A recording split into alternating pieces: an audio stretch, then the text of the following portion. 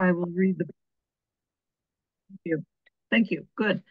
Uh, Good evening. This is a regular meeting of the Community Resource Committee of the Town Council. It is June 25. Pursuant to Chapter 20 of the Acts of 2021, extended by Chapter 22 and 107 of the Acts of 2022, and extended again by Chapter 2 of the Acts of 2023, this meeting will be conducted via remote means. Members of the public who wish to access the meeting may do so via Zoom or by telephone. No in-person attendance of members of the public is possible, but every effort will be made to ensure that the public can adequately access the proceedings in real time via technological means. I would like to call the meeting I would like to hear from everyone if they can be heard. My dinner just got delivered, excuse me. Let's start with Pat DeAngelis. Can you hear us? Yes, I can. Councillor Haneke. Present.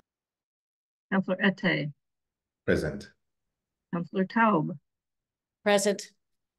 And Pam Rooney is present. And we have with us 3 candidates for the planning board, which we will be addressing tonight. So our agenda is that we will go through the interview questions. And in the process of each of the questions, we will rotate who begins the reply and make our way through the 7 or 8 questions. And then we will thank you all. And then we will deliberate. So we will be making our recommendation, which will get voted on at the council on July 15. So it's not tomorrow, but it's relatively soon. So before we start, I want to express my appreciation for the fact that you are all interested and willing to serve on a committee in the town. Jennifer, do you want to explain the questions and just the order that will go in? Yes, so I hope that you each received the email. And there's 8 questions. And so we're rotating in alphabetical order. Counselors on CRC asking the questions. And then we're rotating the order of responses. So everybody's not going first, second, or third. So perhaps when the counselor asked the question, you could indicate the order in which we're requesting the responses. So with that, I guess Pat DeAngelis comes first in the alphabet. So you have the first question. Just a point of order before Pat asks the question, who's timing? Is that Pam or Jennifer timing the answers, and what is the amount of time they have to answer? Thank you. I am not timing, but 2 to 3 minutes per question should be very sufficient. Okay. I can time if that is helpful. You won't see it on the... Just wave it when it gets close. So are we saying 2 or 3 minutes? I'll say max 3 minutes. Okay. Okay. Well, welcome, everyone. The first question, and I'm going to be asking Melissa first and then Lawrence. And Lawrence, is it Lawrence or Larry? Or what would you like? I'm sorry, what? Lawrence. Thank you, Lawrence. Thank you. And Doug. So I'm going to start. What might you bring to the planning board that can make it successful? Please include any experience you have appearing before or serving on the planning board or ZBA, or watching meetings of the planning board or ZBA. And we'll start with Melissa. Hi. So I've never served on the planning board or the ZBA. I have attended a few meetings of both of them and also the LHDC as a part of a review of some developments that were happening in the neighborhood that I live in. And I just thought it was really fascinating. And because of it, I sat down and read a bunch of the zoning laws in Amherst and learned about the master plan. I think what I would bring to the table is I'm a very organized person. I've been the creative director of 2 different publishing houses, so I have a background in design, and I have sort of revamped the systems of both of these publishing houses, created design standards for both of them, been the brand cop for National Geographic and Barnes and Noble. So I'm kind of familiar with having certain regulations and making sure that they are properly communicated to the interested parties, and also creating consensus between groups that might have, very different opinions, but might, all have valid points of concern. The other thing is I grew up in Amherst and in Northampton. My father was a professor at UMass for about 30 years.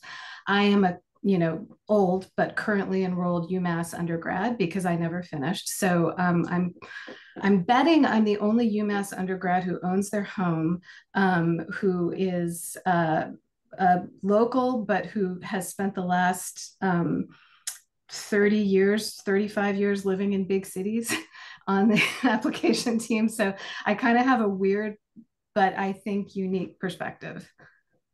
Thank you, Melissa. And I want to say that I graduated from Smith College at the age of 50, so we all finish things in different times. Ada Comstock? Yes. Nice.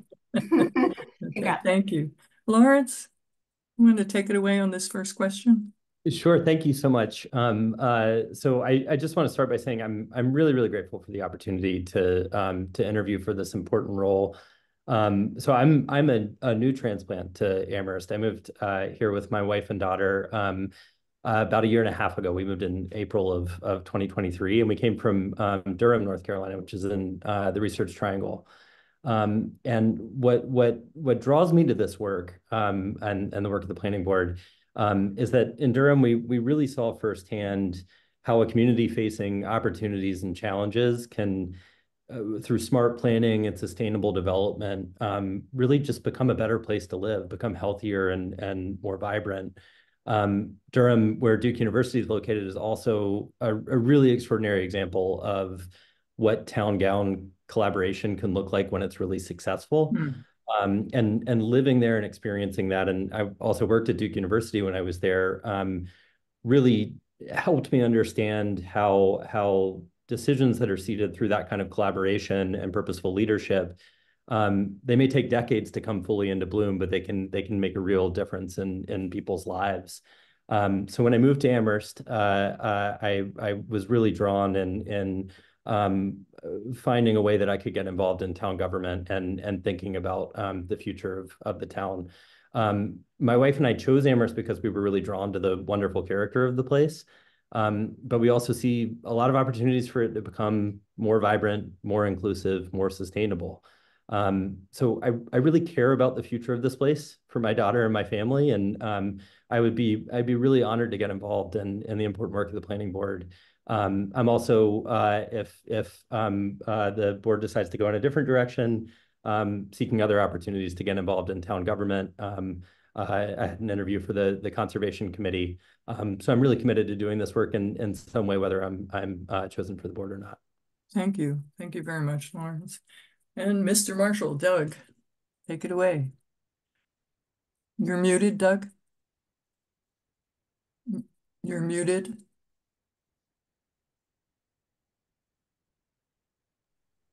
Thank you. There we go. Thank you, Pat, and thanks for the opportunity. So I think I bring skills in pretty much 4 areas. One is as a registered architect and planner, I am familiar with working with architectural plans and site plans and interpreting them and envisioning what they would be like in the real world once executed. I think I'm also relatively capable of expressing my opinion in an articulate way about spatial potential changes. Second of all, I have been on the planning board for the last 4 years. So I'm already familiar with its practices and the various regulations and bylaws that it concerns itself with. I would, since as a continuing member, I would be able to vote on any matters that are sort of in process when this current term ended, rather than having to sit out until new topics came on to the agenda. I'm also a 14-year resident of the town. And so having a child come through these schools and working at UMass and being a resident of the town, I think I have a pretty good sense of the issues that people care about and the challenges that we face and the opportunities. And then finally, I think I'm a relatively level-headed, fair person and not prone to outbursts or being highly offensive. And I think that that characteristic is important at a place like the planning board, where people do get emotional and worked up about how things might change or whether they should change. Thank you. Thank you very much, Doug. And I'm going to pass it to Councillor Ette. Thank you, Pat.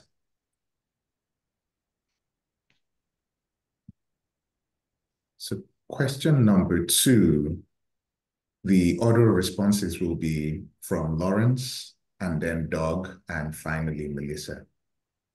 The question is, tell us about an experience you have had collaborating with a group, particularly where opinions conflicted or the decision was controversial. Well, thank you for the question. So my work experience and background is in strategic planning and leadership communications. I worked in national politics for about a decade, and I've spent the last close to a decade in higher ed. And I now work here at the college.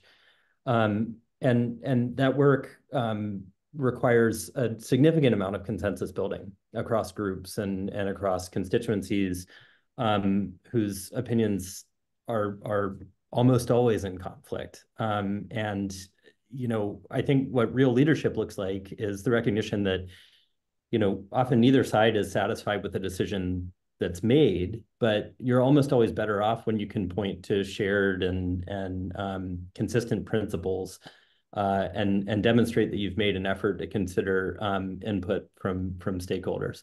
So I've worked on dozens of very controversial issues, both in my work in politics and now in higher education, which I'm sure we all know is as controversial as it's ever been.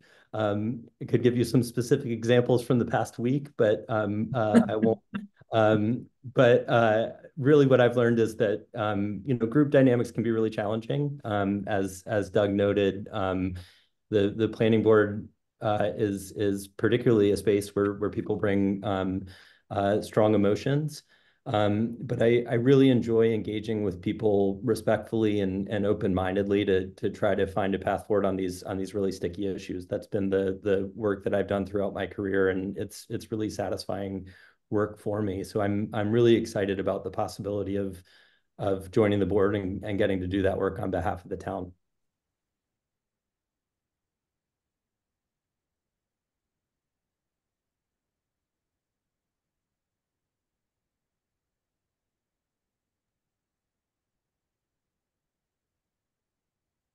I believe Doug is number 2.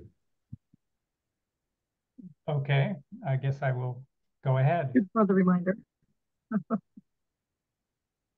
Well, I think at this point, when I was before you 4 years ago or 3 years ago, I had a couple of other examples, but I think at this point, the planning board itself is pretty much my best example.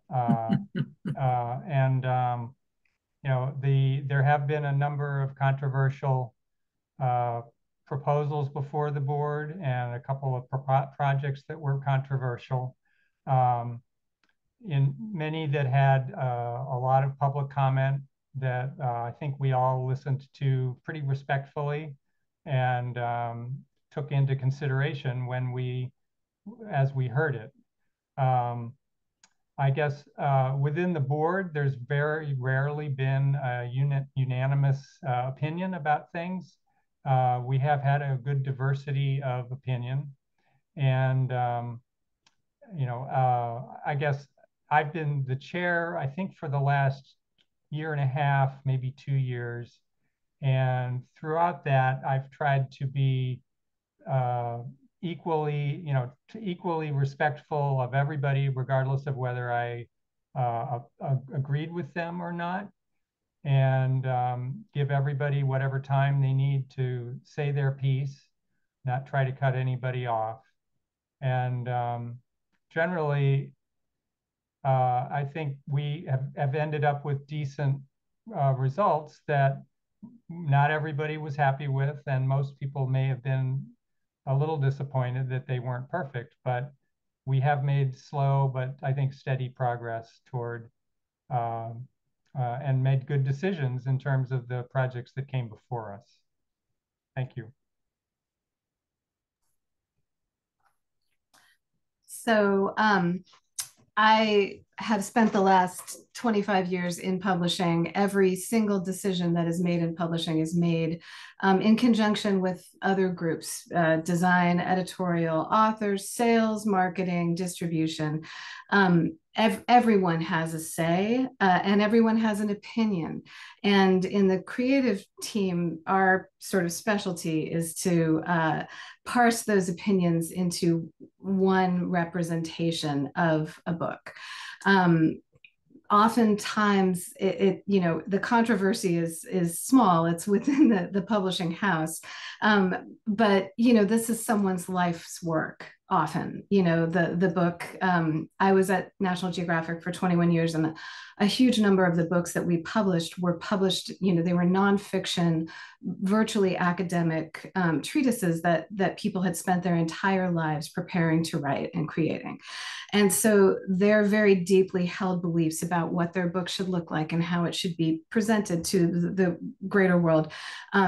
Often did not jibe with those of the publisher or the sales team or, the editor. And it would be my job to bring everyone together. And as you all say, a lot of times everyone would not be completely thrilled with the decision. We call it design by committee, but it is a committee. Everyone brings a different voice and a different level of expertise to the table. And that is true in publishing, and it would be true in the planning board. There would be experts that you would want to listen to and that I would want to listen to, people whose homes might be affected by development, kids who cannot find housing that they can afford, families that can't find homes that they can afford in Amherst. Those are all people that I would want to listen to. And I think that in terms of creating consensus, I got shelves of it, but not a lot of controversy. Thank you very much. Question 3 will be taken over by Councillor Haneke. Thank you. The order of responses, I think you'll see a pattern here, will be Doug Marshall, then Melissa Ferris, and then Lawrence Klutz. And the question is, please describe how the planning board can help achieve the goals of the master plan. Doug? All right. Well, the master plan has a variety of goals. I think they're called key directions, some of which are for change and predominantly enhancing or building up our town centers and building up the downtown area. But at the same time, it's calling for keeping the character of the town pretty much unchanged. And so character is a word that I suppose everybody has their own idea about, but I think there is some tension there between change and the continuity of the character of the town. So the board is one venue in which that tension plays out. And given the variety of people who get appointed to the board, we always get a good number of perspectives, and then we hear more from the public. But we make essentially a first pass at things, and then the decision gets moved to whether it's this body or to town council. And so we're just one step along the path. So that's sort of from a procedural point of view, we're the beginning of the conversation. Now, specifically, the planning board can support CRC and the council and the planning staff to the extent we can, and try to lend our opinions to whatever issues they're seeking our guidance on or recommendation. We also provide a public forum for the public to make comments about things that are being considered. It's not the only forum, but it's one of the primary forums. We can initiate zoning proposals to change the bylaws one way or the other. But again, it's a first pass, and we work with staff to do that. But from there, it goes to CRC and to council. Finally, we try to keep in mind the master plan and at least how we interpret it, and make sure that when we approve projects or when we're thinking about new bylaws, that what we're doing is consistent with that master plan. There hasn't been any discussion lately about doing a new master plan, although our current plan is about a dozen years old. But if that happens sometime in the next few years, a planning board would certainly be heavily involved in that. So that's all I have to say. Thank you.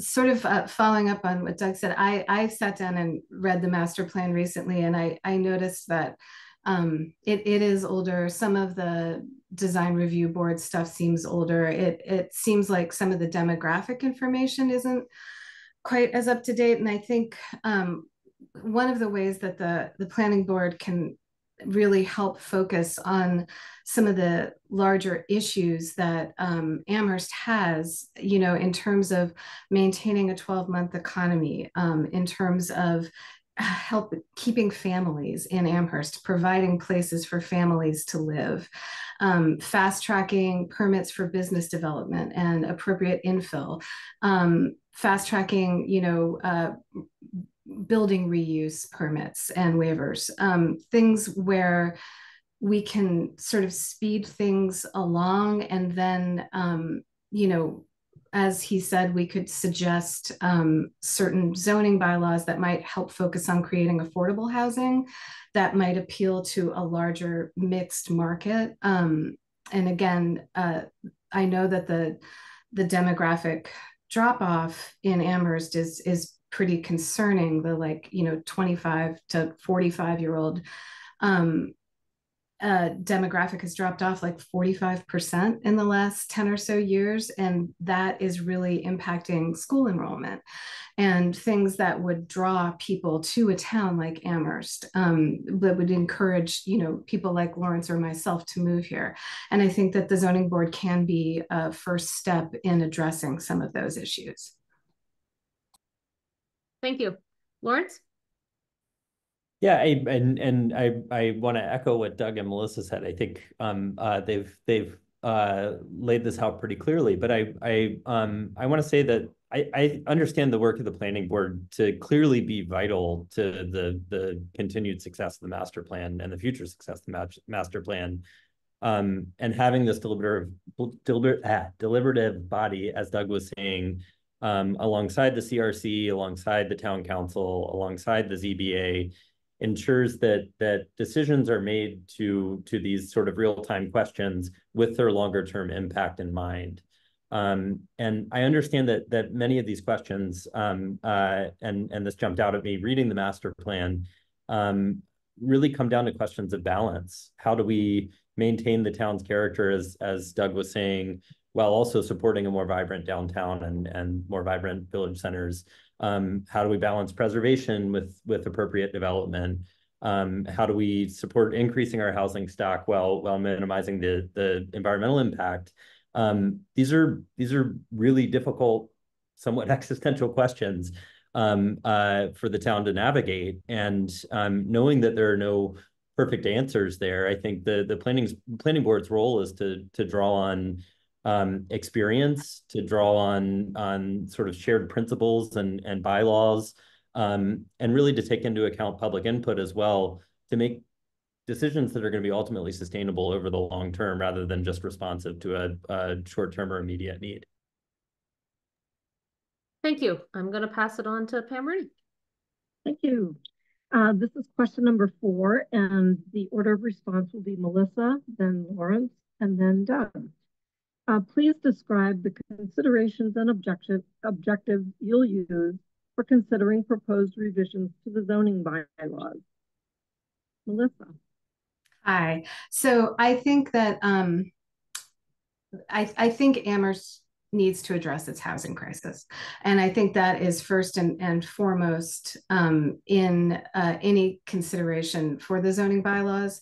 I think on a project by project, on a project basis, it would always be case by case. But in terms of zoning moves, I think that whatever can be done to encourage building housing, be it single family housing or developments that appeals not just to students, but also to families, would be vital to keeping Amherst's population from declining further.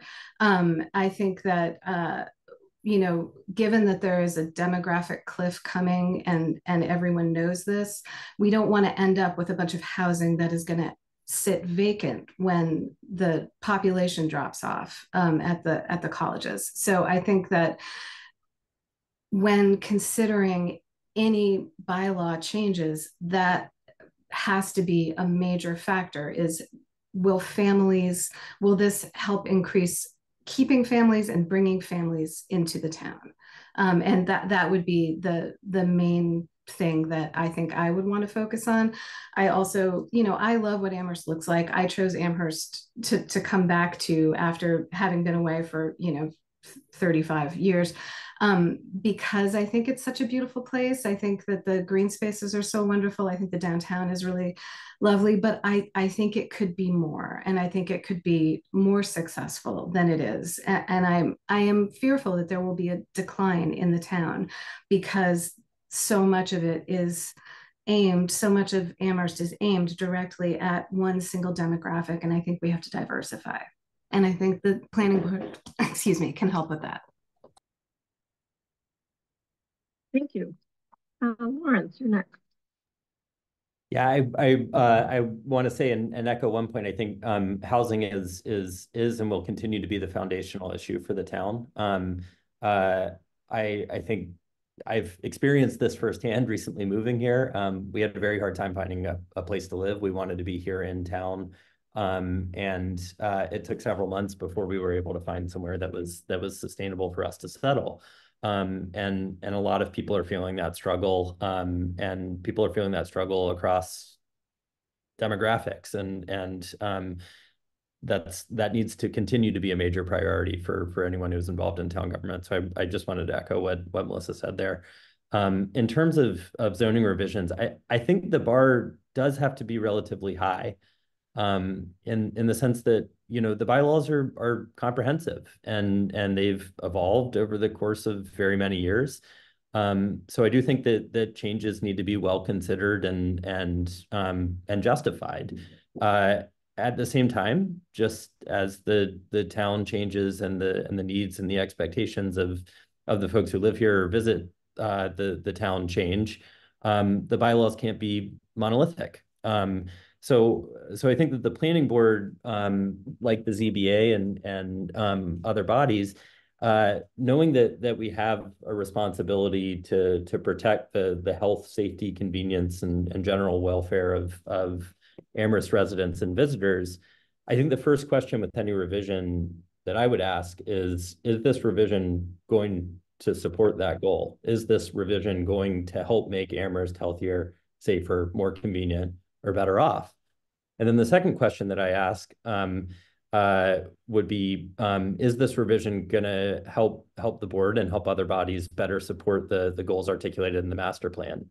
I think it's also important just from a process standpoint to consider whether there's a consistent sore spot in the planning or review process, where either the ZBA or the planning board could clearly be doing their work more efficiently or more effectively. So we should also consider those sorts of process challenges as well. Thanks, Lawrence. Doug. Yeah, thanks. Some of my response has already been mentioned by Lawrence and Melissa. First of all, I would think that we'd want to consider whether it's consistent with the master plan, at least one or more of the goals that are contained in the master plan. I do agree with, I think both of them, that housing has been a sore point in the last few years, actually probably more like the last few decades. But commercial development is also an issue, particularly with some of the financial challenges we're having. So, you know, how can that be encouraged, or should we just consider that we're a college town and that's what we do best? I would take cues from the planning department and their opinions.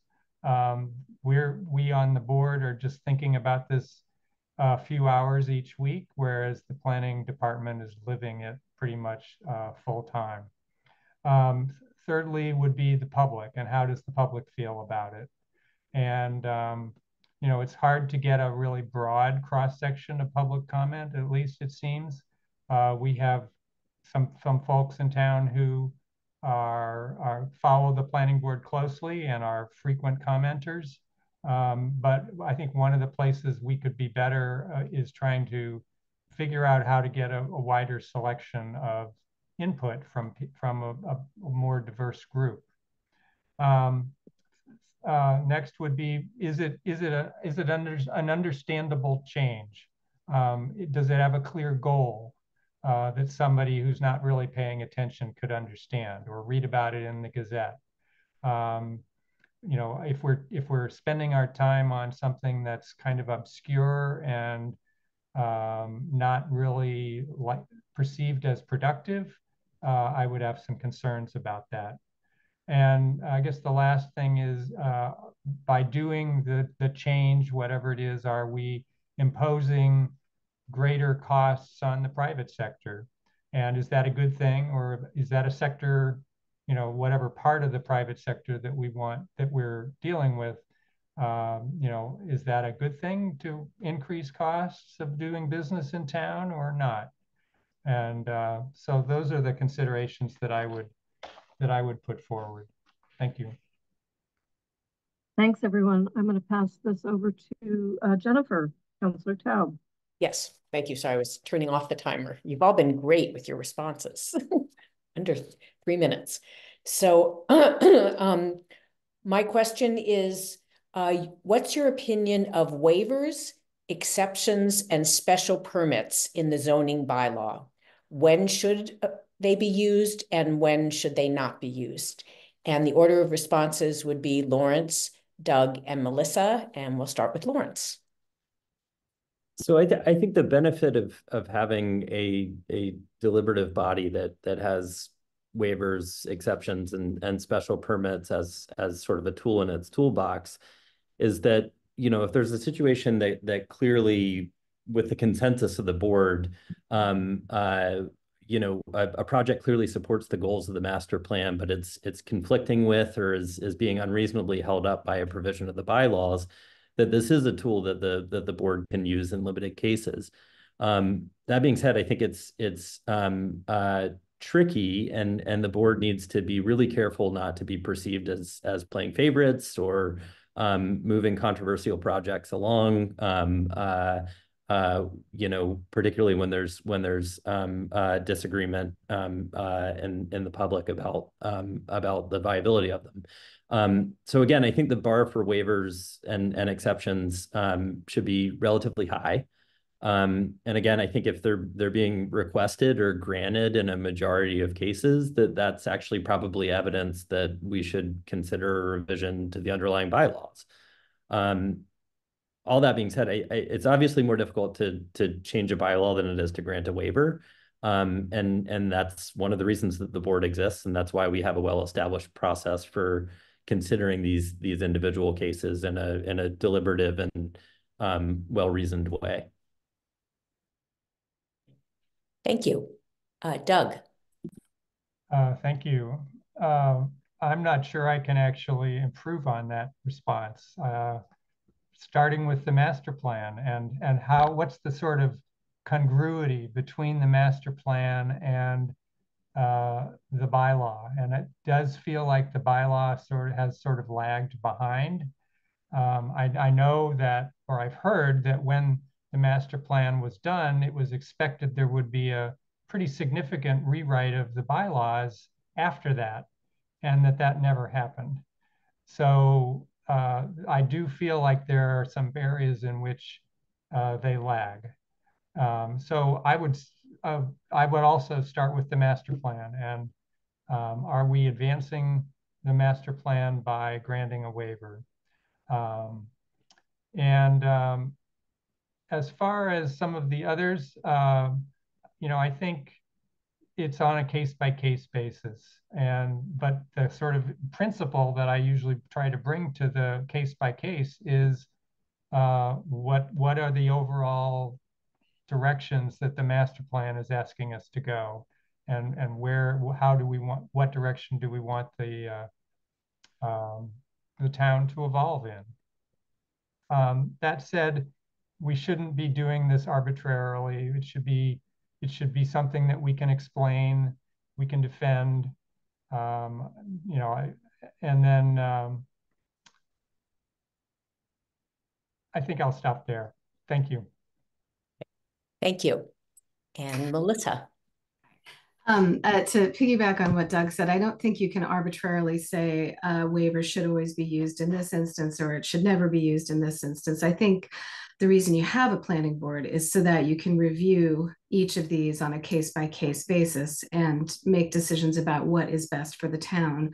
That being said, I think that there are areas, knowing that Amherst has such a huge housing crisis, where I would think that, you know, personally, I would feel more lenient, you know, more inclined to grant them if, for instance, it's for a development that will serve a sort of broader demographic, a broader economic demographic with its building. I think if, you know, if we can see that someone truly wants to build for low-income families, that is something that I think you would have to give special consideration for and think about, you know, yes, versus, you know, just a random type of development or location where you might want to greenlight all of them. And I also think that, you know, special real consideration should be given to environmentally fragile areas. There's a lot of riparian, you know, edging in Amherst, and I would want to make sure that, you know, that kind of stuff is really carefully reviewed for things like waivers and exceptions. Thank you. And I will pass the baton to Pat DeAngelis. Thank you. So this is an important one, and you've each touched on it a tiny bit already. What is your approach to incorporating public input into your decision-making? And we're going to start with Doug, and then move to Melissa, and finally Lawrence. So Doug? Thanks, Pat. So I had actually a pretty short answer to that. First, I try to listen attentively and respectfully to every public commenter who shows up. For someone to take time from their busy life and figure out when our meetings are, find the Zoom link, and actually show up at the point in the meeting where we're asking for public comment or a comment on a specific project. You know, that takes some dedication. So I try to be respectful of that. I also read all the public comments that come in, and generally I try to keep my mind open so that I'm open to being persuaded by their opinion.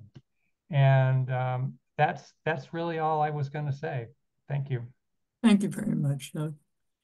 And we'll go to Melissa. Yeah, I mean, these are our neighbors, right? And I think that what we want to do is create a welcoming environment for all input. I think people most directly impacted by any new developments or changes should have their voices heard, and they should be strongly considered. I think, you know, as far as it goes, the planning board is here to hear from people. And I would absolutely incorporate public opinion into any decisions that I would make, because Amherst is the public opinion. We're the town. That's who should be speaking on these points. It's not just a random plan that we're looking at. It's people and their everyday lives that are being impacted by these developments. And I want to make sure that they are all represented in the final decisions that are made. Thank you. And we'll go to Lawrence.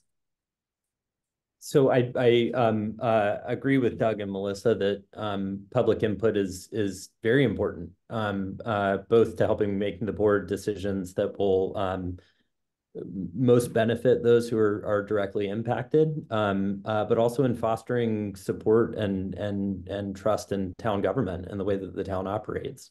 I think that the board should take comments from the public into equal consideration alongside commitments to the goals of the master plan, as we've been discussing, and the other resources that are provided through presentations and site visits.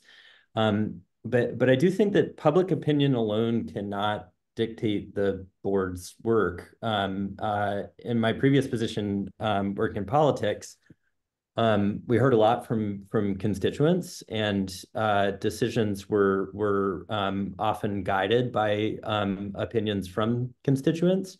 But those decisions were ultimately based on what was sound policy and on longer term considerations.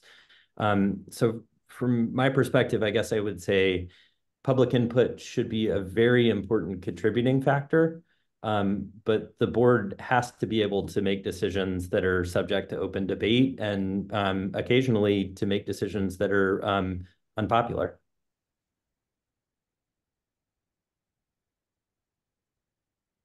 Thank you very much. And we'll move, I'm busy writing notes, I'm sorry, to question 7. Councillor Ette. Thank you.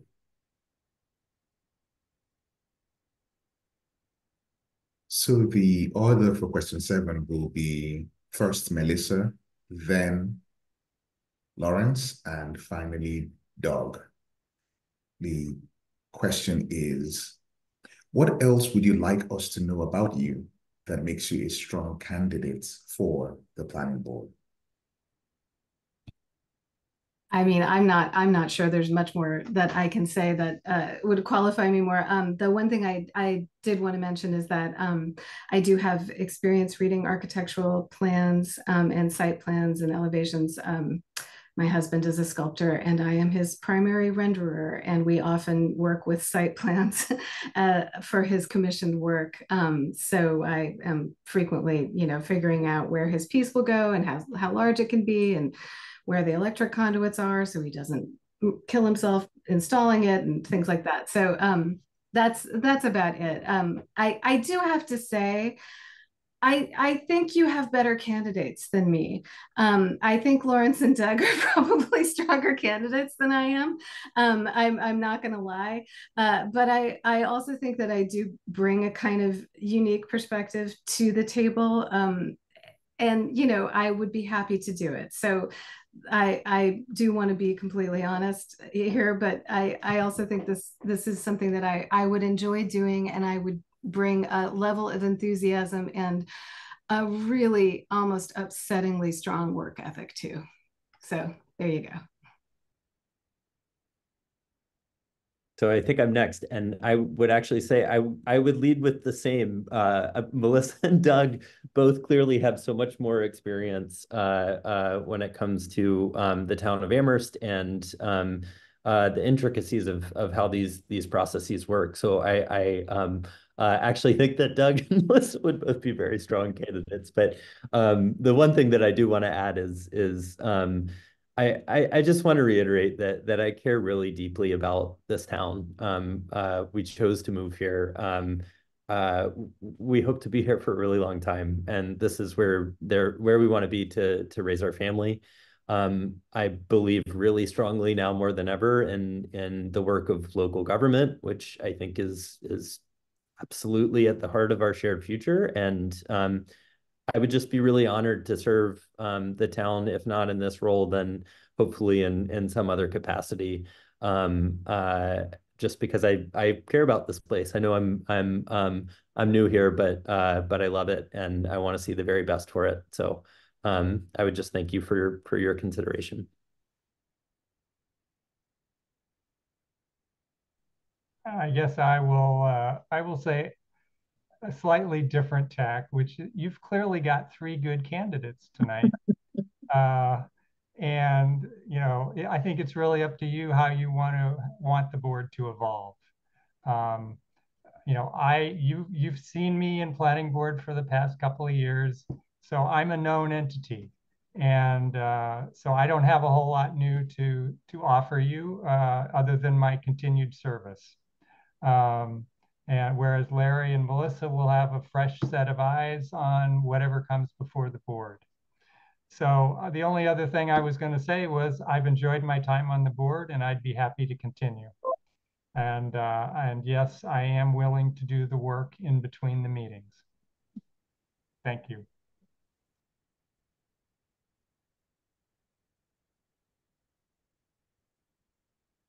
Mandy? Thank you. Last one. This one's might be one of your easiest. The order will be Doug, then Lawrence, then Melissa. Please confirm that you have the time to commit to meetings, hearings, and site visits. And if you currently serve on any town boards or committees, do you see any conflicts with serving on multiple boards? And can you manage the time commitment for all? So Doug. Yes, I think that I can manage the time commitment. The only other board that I've been involved in lately has been the Community Preservation Act Committee, and that is because I was the liaison from the planning board. And I assume if I were not reappointed, that would end.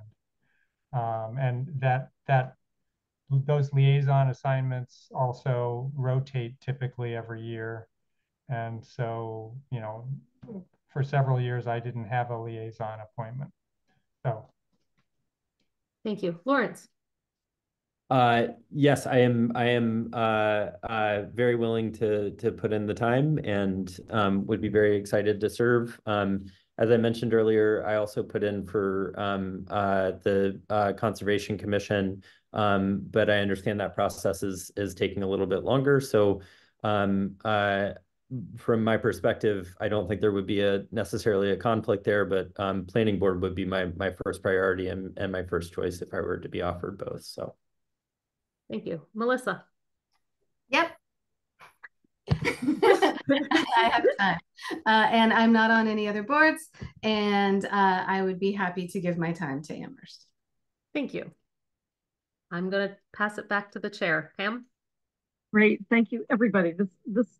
It always impresses me how informative this is, and it almost feels like a conversation, or at least to us it does, perhaps not to the people having to respond to questions. We are going to, you made it a difficult choice. This is a good conversation. We're going to ask you to join the audience, and then we will begin our deliberation. We hope to make a decision tonight. And so if you're listening, you would probably get a good sense of whether we're going to recommend each and any one of you to be voted on July 15. And in any case, one of us will communicate with you what the decisions are tonight if you choose not to hang around and listen and hear us chat about you. Do you want me to move everyone over now, Pam? That would be lovely. Thank you. Thank you. And thank you again, everybody. Really appreciate you participating.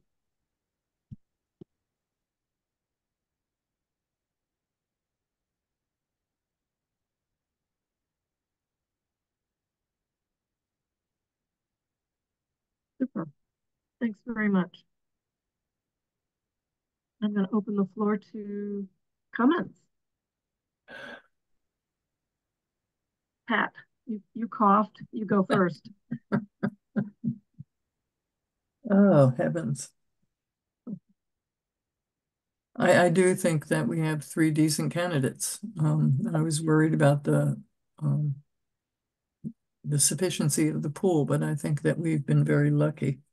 I'm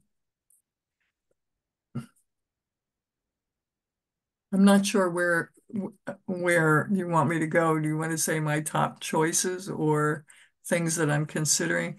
I mean, I think a lot of what I want to consider is the whole idea of character of our town.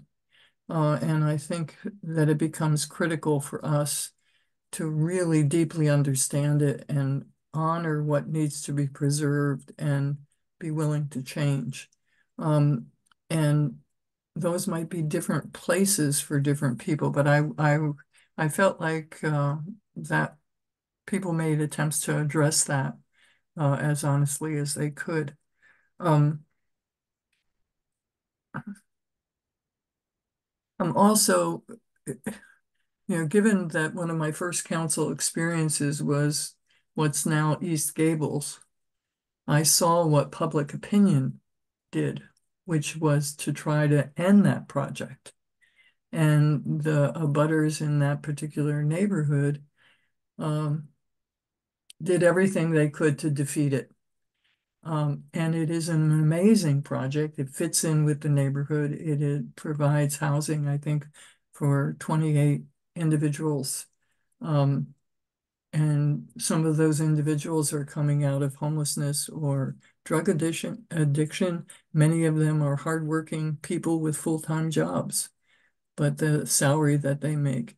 So public opinion needs to be balanced, and the loudest voices aren't always the voice that will be best for our town. And so that becomes really important to me. And I think the idea, I'd have to look at my notes right this second, the idea of balance. How do we balance these things? I know we all have different opinions on this committee, and I unbalanced the other night, and I apologize, Jen. But that idea of balance, what can I give up? What can you give up for us to create something through consensus and collaboration that's probably going to be better than either one of our limited ideas, our clasped ideas. So that's kind of all I'm willing to say right this second. If you want more, if you want who I think my choices are right now, I can tell you that, but I want to know if that's what you want. I appreciate that you shared what you're considering, and maybe that's a good way to start. Great. Thank you. Anyone else want to chime in? Don't cough. So I won't cough. I put myself on mute when you said that. But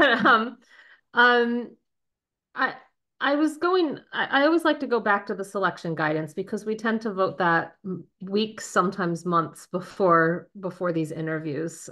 So we sometimes forget. And one of the things I'm thinking about is the board as a whole. In some sense, it's fairly new. But more interesting to me was when the planning board chair, when we asked for their input, summarized who the continuing members are. And what struck me as the continuing members are, there's really only one person who truly has a background in planning. There's a couple landlords, but the chair said it consists of a sustainability advocate and fundraiser, a retired architect, and 3 interested citizens without relevant professional experience, but 2 of whom have experience as landlords. And so I think one of my considerations right now is to make sure we don't end up with a board that has very little professional experience to the items that are being considered. You know, over the last 5 years, I've been here making recommendations. We've put a lot of emphasis on lived experience and not needing that professional experience, but I worry that we're at a tipping point where we might go too far and not have enough professional experience. I think there's a balance between professional experience and not.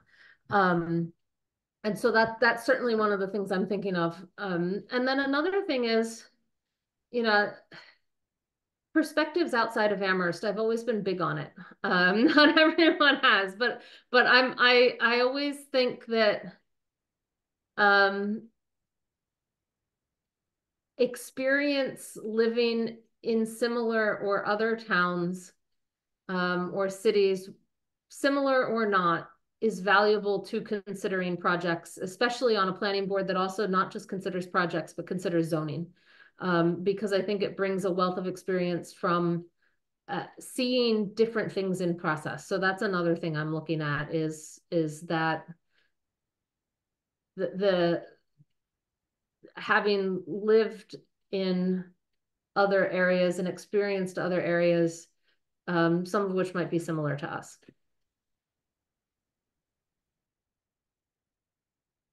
Oh, and one other thing, I agree with Pat on the public opinion, that it cannot be the only thing or be the thing that drives the decision making, because it's just one part of a large thing, and it is only one small part of all of public opinion either anyway. And so I'm looking at answers to that question seriously too. Thanks, Jennifer.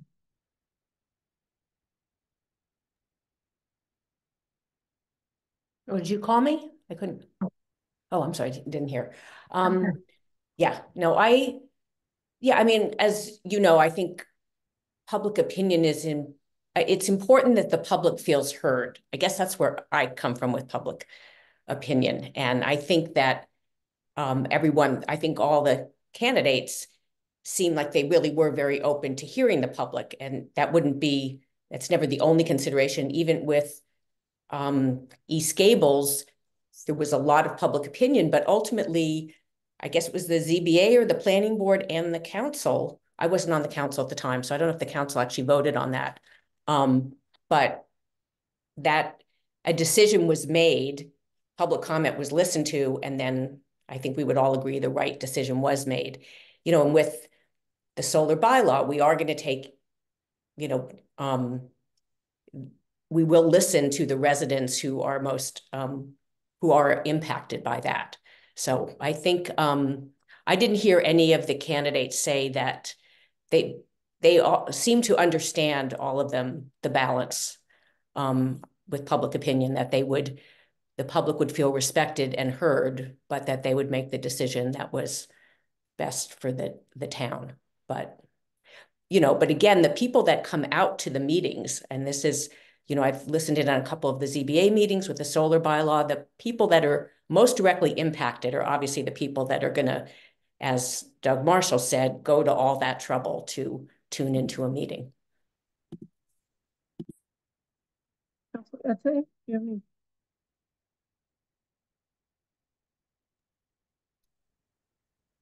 I really enjoy these interviews because they offer perspectives on how people think the boards and some of these other committees work. It's one thing to know what the name of the board is and what its charge is, but listening to people who are interested in some of that work, I find it really stimulating.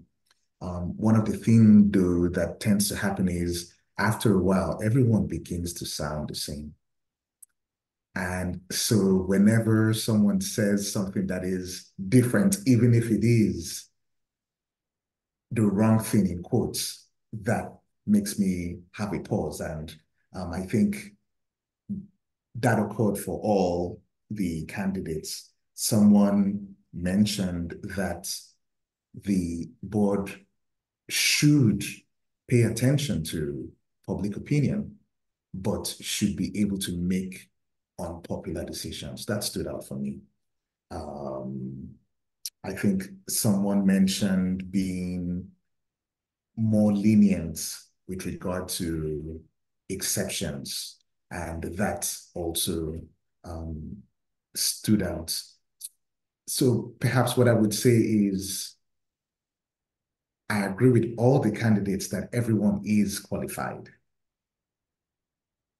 I would prefer to give preference to those who have a bit more experience, but at the same time, leave opportunity for those who don't have as much to build as well. And maybe that might mean that someone in the middle doesn't get an opportunity, but I'm interested in seeing where our rankings of the different candidates fall. I was thinking a little bit along the same lines of what is the experience, because it is a practical board. It is 90% of the work that's done by the planning board is sort of a project-based visualization of what will occur on a piece of property, whether it's a housing development or whether it's a building, or whether it's just adding a set of stairs to the back of a building that needs to get a permit. So it ranges greatly in complexity and visual impact, if you will, to the town. I like the idea of having a sense of applying policies or applying standards in a regulated way, but being aware of the opportunity to facilitate certain aspects of a project. And I think what I heard mentioned was affordable housing. And I know we have a 40B process that in fact helps facilitate development of affordable housing. So that approach is an important factor. I'll echo everyone else's comments about the public input. It is certainly important, and it often brings perspectives that someone bringing a project or someone who might live distant to a project, it may just bring a different perspective on how to handle a situation that results in a better product. So again, it's welcome, should be welcomed, should be incorporated if it doesn't strike the heart of what the master plan is intending. And we all know that the master plan is a little contradictory, because I think, as Doug mentioned at the very beginning, we want theoretically dense downtowns or town village centers, but we also value the open space that Amherst brings. So we've kind of gone around a circle. I would like to, I think, have people recommend, if you want to recommend someone that you feel of the three is a primary candidate. We could settle on perhaps a primary candidate and then talk in more length about the others. Pat. I want to ask a question. I don't want are we really not voting tonight? Because I would love it if we could do that. But I thought I heard you say July 15th. So I'm No, we're voting tonight on a recommendation. Council will not vote until the 15th. Gotcha. I'm sorry, I misunderstood. Thank you. I would love to wrap up. Well, I'll start. Yeah. Oh, no, let Councilor Ette, please. Okay, Councilor Ette, please. I'm not starting. I think I agree with your suggestion, Pam. Perhaps what we would do is maybe for now mention who the primary candidate is. So once that name is written down, we see how many those are, and then we can move on to the others rather than have a ranking of 1, 2, and 3. If that makes sense. We just start with one, who the primary pick is. Yeah. If you had a top candidate, who would it be if we go around and we understand who the top candidate might be for each of us? We'll sort out perhaps. Councilor Hanneke. So we have potentially 2 recommendations to make. I will say I have 2 top candidates. And so I think it's a little of a false choice to say, is there one when there are 2 openings? That's the point. Would you like to state your top 2 candidates? My top 2 are Doug and Lawrence. Okay.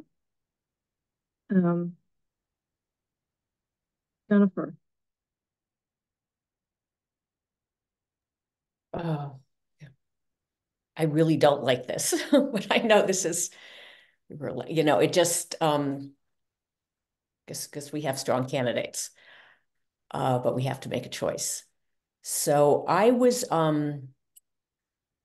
impressed with Melissa's discussing, as she really talked about the need for housing for many different kinds of housing, and housing for across, housing that's affordable, and that she thought if there was a project, came before the board that was especially for, maybe lower income residents or people that were able to get into the housing market for the first time, that,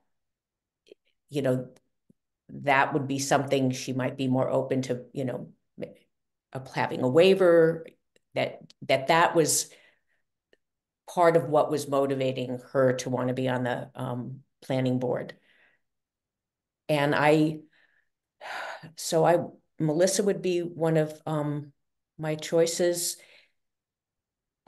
I was very impressed with Lawrence, and, Doug Marshall certainly brings a strong skill set. He's an architect. He has experience on the planning board. It wouldn't be any surprise to him. We tend to not, always agree on some of the issues. I know that because I tune into a lot of planning board meetings, and he has made statements where he has said that he feels like we're behind on providing housing for students, and that we really need to solve that, and that it may therefore be a while before we can really improve worker housing and middle income housing availability, because we have so many students with unmet needs. And that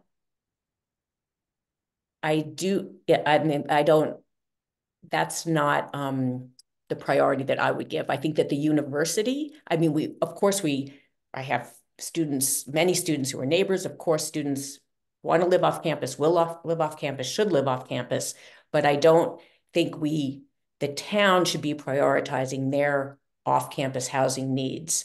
That will meet that need, and then we'll move on to worker and middle income families. So I have personally, some policy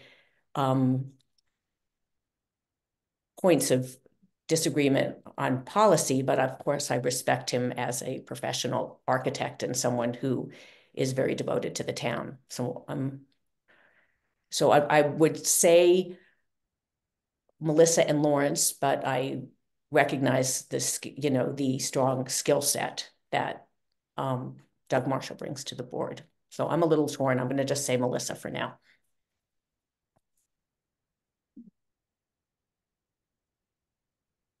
Councilor Ette, do you want to weigh in? Pat was quick to the draw, so I'll defer to her and then weigh. Wait, excuse me, say that again, please. Pat initially wanted to go first, and so I respect that decision.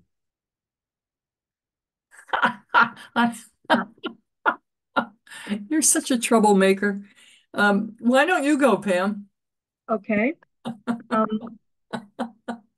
The commentary about professional experience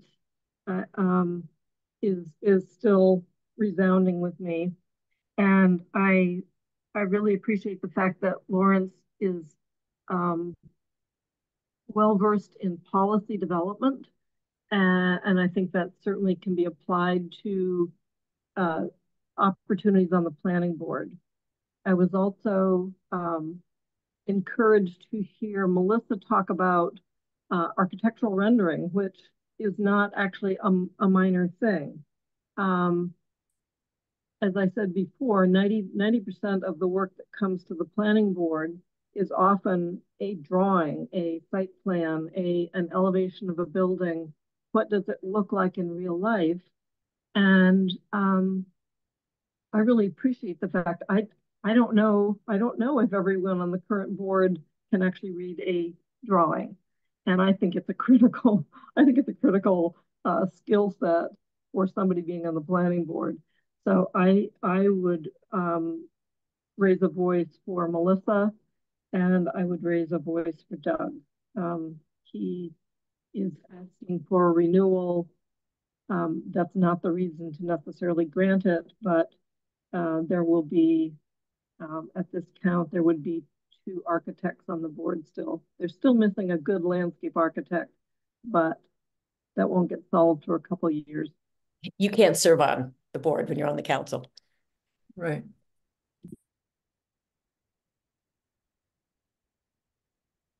Pat or Councilor Ette? I'm going next.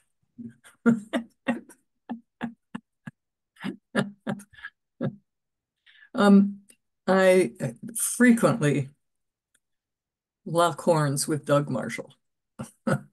I find him, Doug, if you're out there, annoying often, but I also find him to be a thoughtful chair.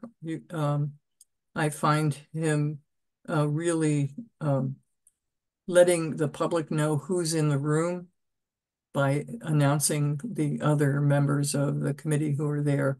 And like Mandy, I am concerned about the lack of experience on the current board.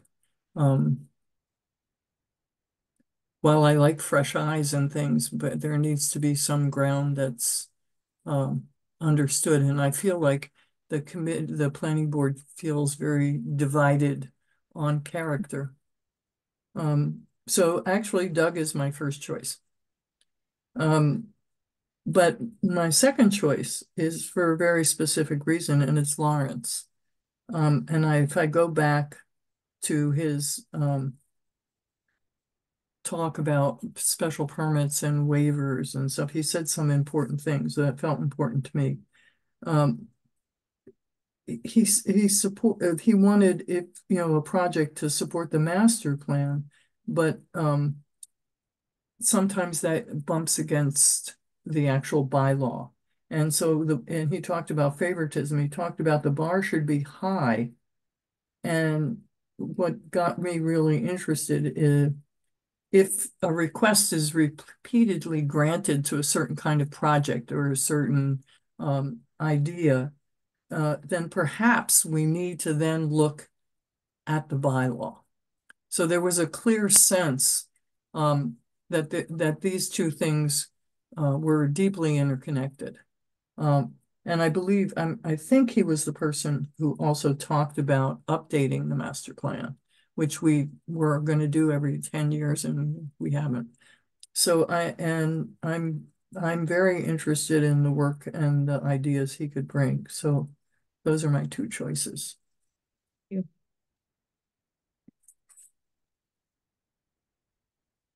That leaves Councillor Ette. Yeah, it goes without saying, since I spoke of experience, that I would choose Doug.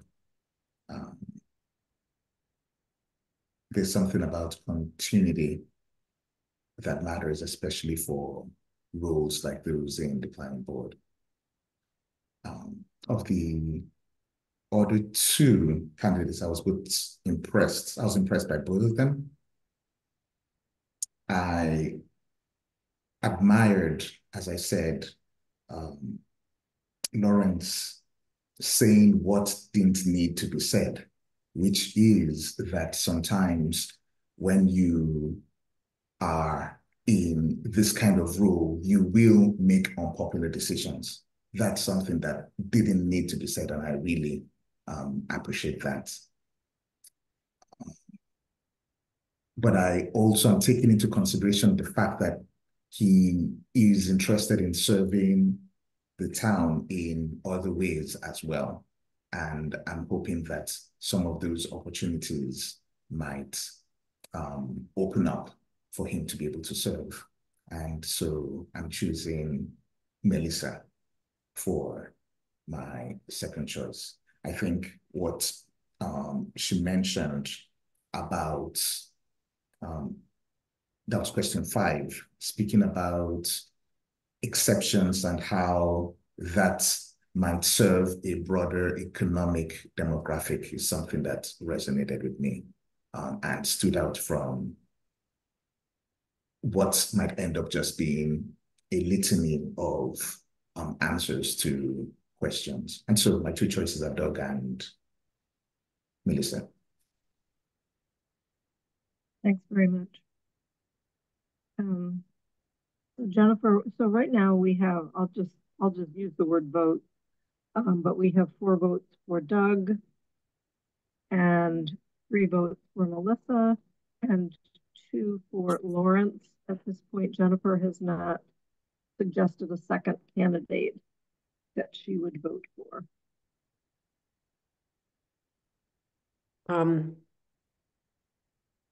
I would vote for Lawrence.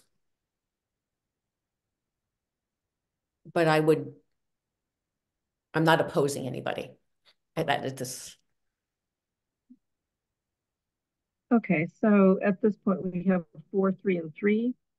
So I think if we can concur, it looks like Doug Marshall has the support of this group to continue. And then we would talk about who would fill the second vacancy on the board. Is everyone in agreement with that?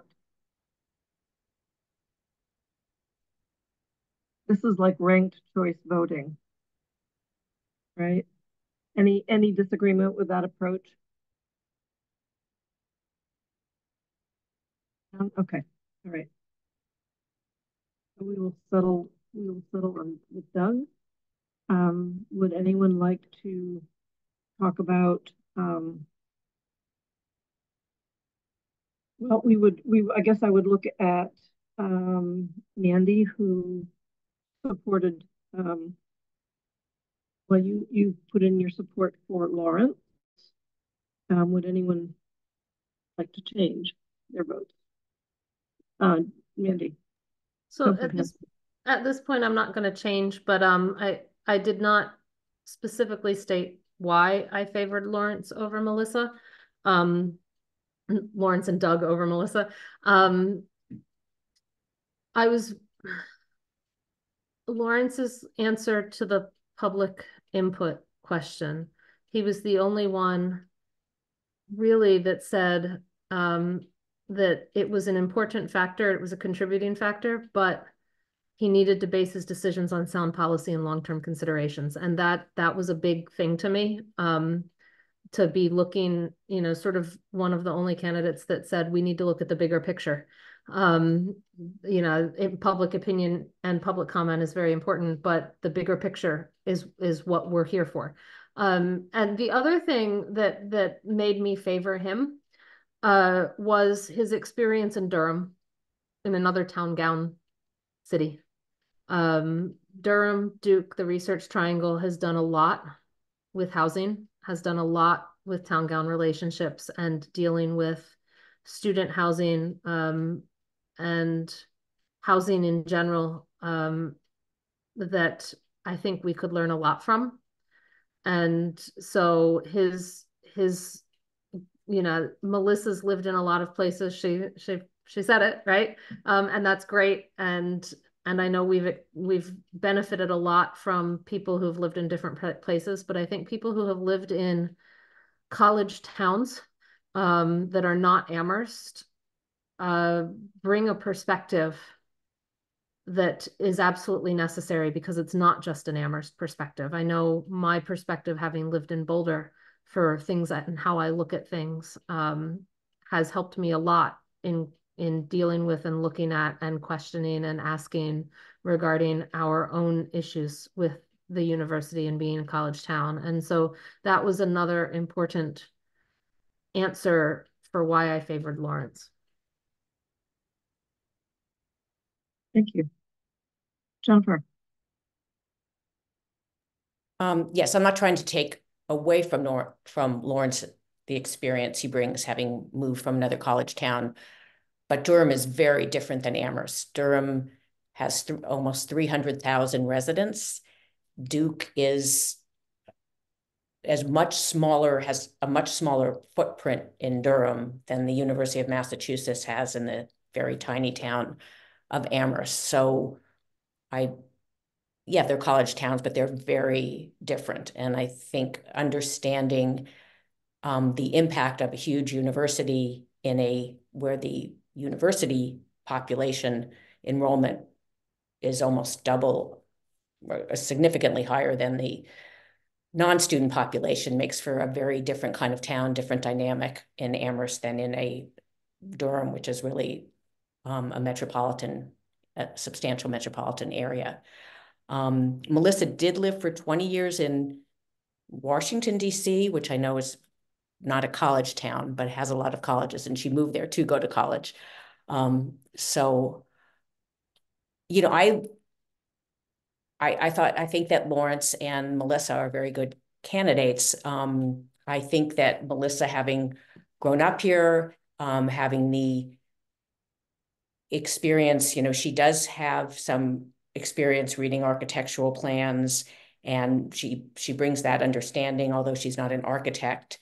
And I'm leaning a little towards Melissa over Lawrence. I think they'd both be great additions to the board. And I do think that public opinion can't drive the decision, and I don't actually think it does. I think that we do make decisions based on what's best for the town, and I've seen the planning board and the ZBA.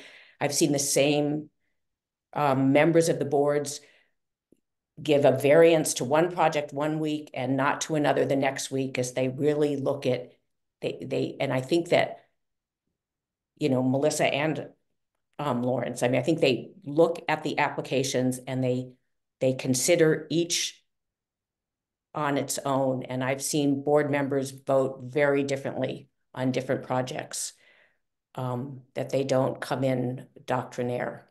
And I don't think that either of these candidates would either. But I just wanted to respond to that point about Durham. So the result of your conversation is that you would, if we have a choice of two, you would favor Melissa at this point. I would, I think. Okay. I'm just trying to keep track. Pat.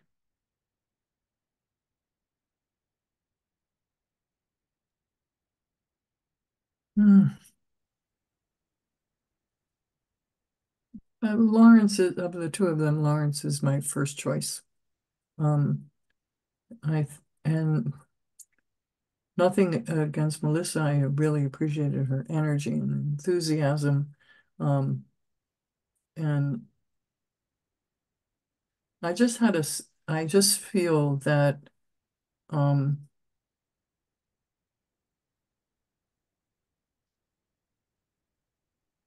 it feels very much like health and safety, sustainability. Those were issues that Lawrence was able to bring up. That intrigued me.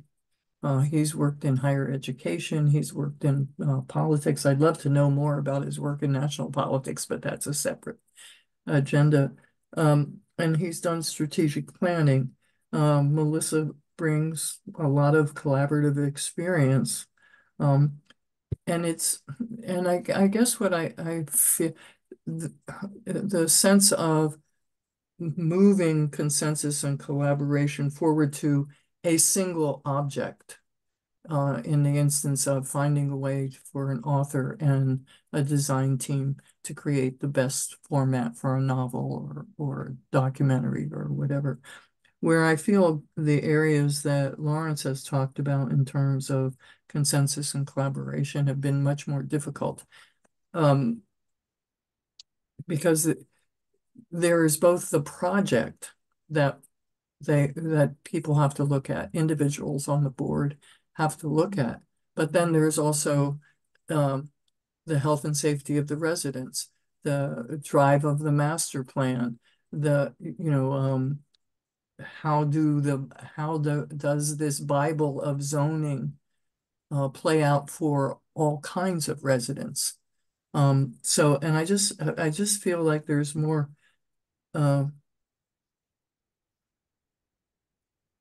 flexibility or something that I see in Lawrence, so that he's my choice.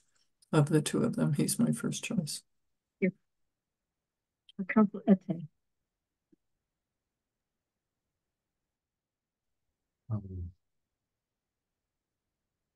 I'm still choosing Melissa, but I'm looking at question 4, where both Melissa and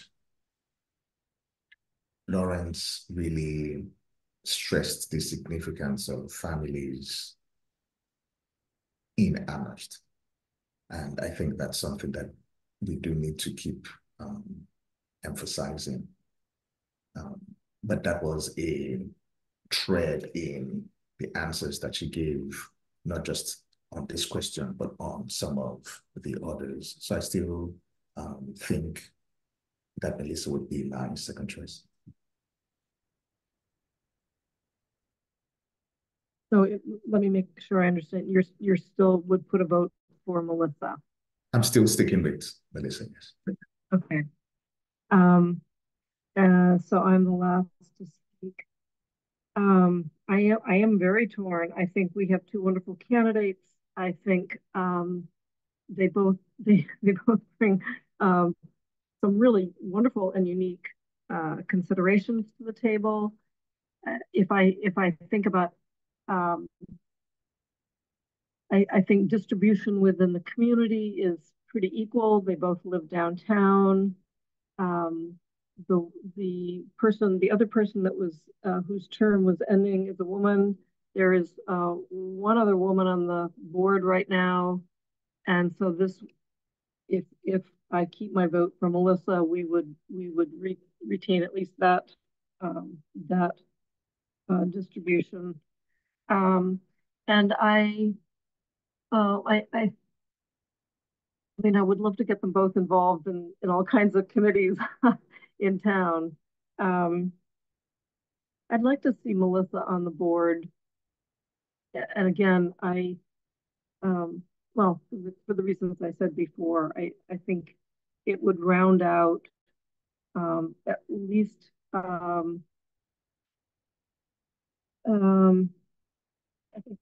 think Lawrence might be a little stronger thinking about master plan and updating and the ability to sort of look at these big picture elements. But I think I would stay with Melissa for my second choice. I mean, yeah, for my second choice. So by my count, I think we are slightly more in favor of Melissa than Lawrence. If that is a decision that we could take a vote on. Looks like we have 3 people voting for Melissa and 2 for Lawrence. Can we vote the 2 separately? Meaning, can I make a motion for Doug and then we make a motion for the other one? Yep. I'll move to recommend Doug Marshall.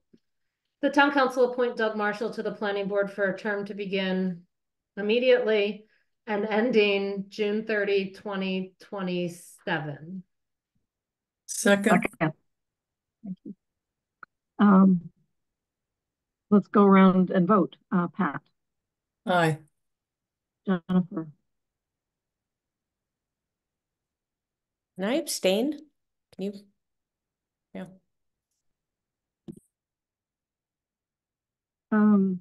Councilor Ette. Aye. Councilor Haneke. Aye. And Pam Rooney is an aye. So that is 4-4 and 1 abstention.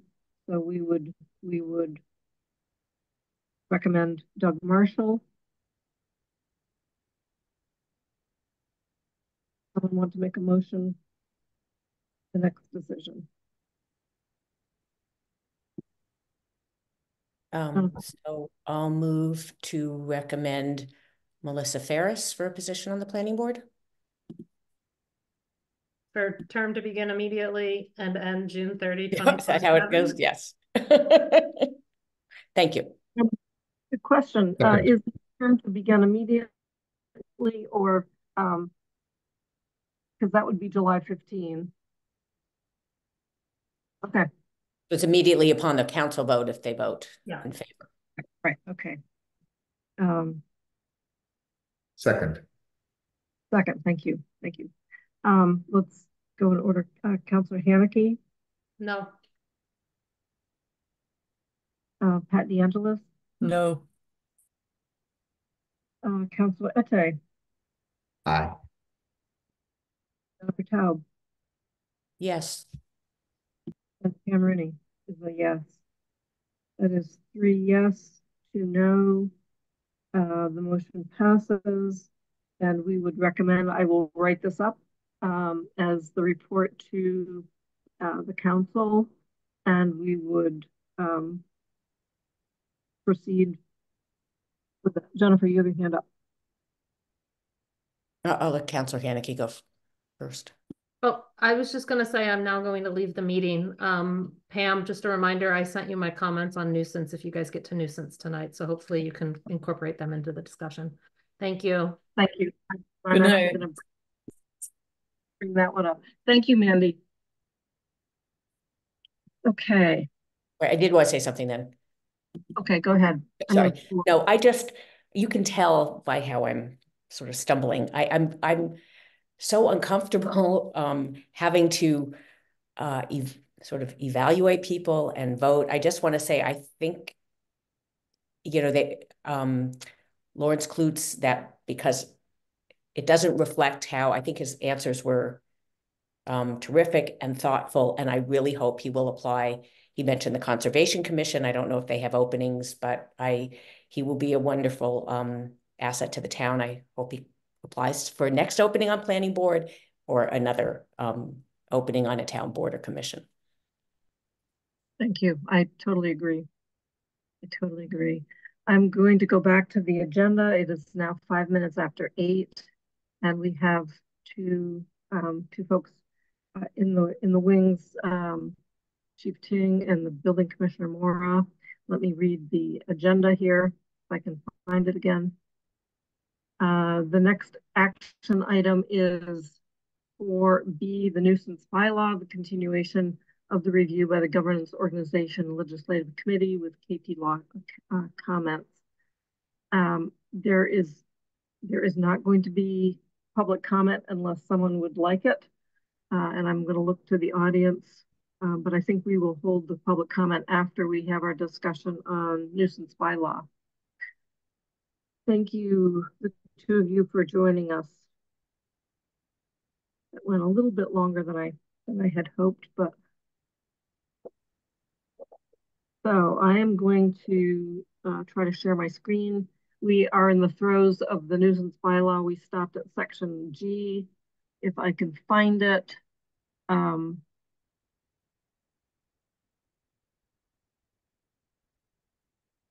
Take a minute, sorry. I thought I had it all lined up.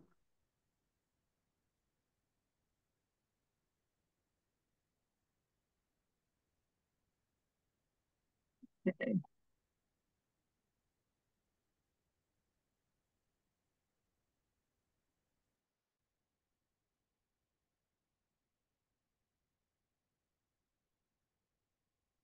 I'm sorry, I'm not, I have it up on my screen. I'm trying to find.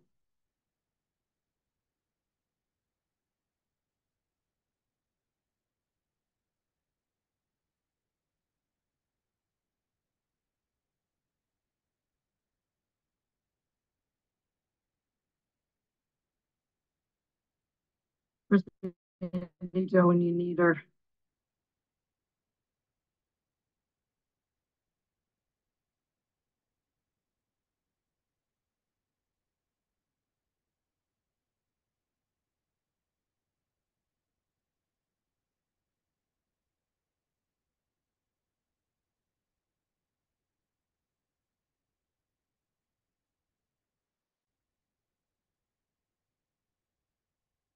Here we go.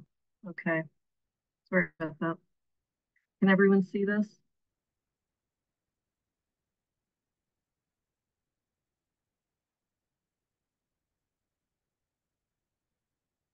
Ended up getting down to I'm gonna scroll it a little smaller just because we have some comments on the sidebar. I just want to make sure we don't lose them. Section G is notification and nuisance property correction process. So this is where we differ in this bylaw from the current bylaw that doesn't really have, it has notification, but it doesn't really have a corrective process. And the letters, the highlights in yellow are those that were made in the previous meeting where we changed the word from infraction to violation. Other than that, there was a discussion and question about the posting and how we communicate our notice with the property. And the commentary, which is here, by posting the notice on the property, I think was an addition by either KP Law or GOL in suggesting that there needs to be a physical piece of paper, sounds like, posted on the property. And I want to look at both Rob Moore or Chief Ting to ask if that is in fact the probable means of communication.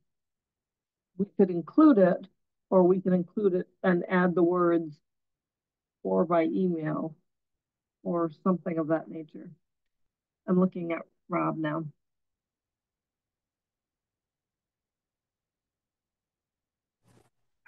So I didn't see that as a comment from KP Law, so I guess I'm not certain where it came from. I wouldn't feel that it's necessary, but you know, I think most of the enforcement activity will be handled by APD. So I think, I would defer to Chief Ting if he has thoughts on that. So in terms of a physical posting, I don't think I would recommend a physical posting on the property. Because you could never ensure that if we post it, how do we prove that we posted it if it disappears somehow? Well, the students can just take it and rip it down and say, well, we never got it. If we do want to notify the property owners, we currently do that, but it's by voluntary basis only. So right now we have a list of landlords that want to be notified if there's any type of violations of their tenants. But obviously this would encompass everyone. I'm not opposed to any method of notification. I just want to make sure that it's clear that there was a notification made, versus just posting it on the house. And I think an email would suffice. Email works best. You have a written documentation that's electronic, and it's trackable.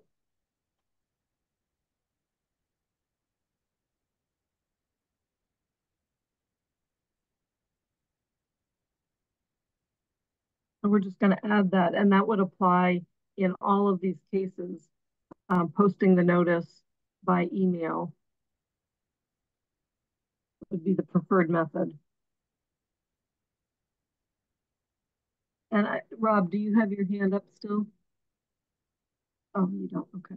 A quick question for Rob. I guess I would assume under the rental registration that these landlords are going to be compliant for the most part, because if they ignore the email or totally ignore the issue at all, then there will probably be consequences, or at least another conversation with them in regards to that. Yeah, I think that's absolutely right. I mean, the items that my department would typically enforce, have enforcement capability in other regulations.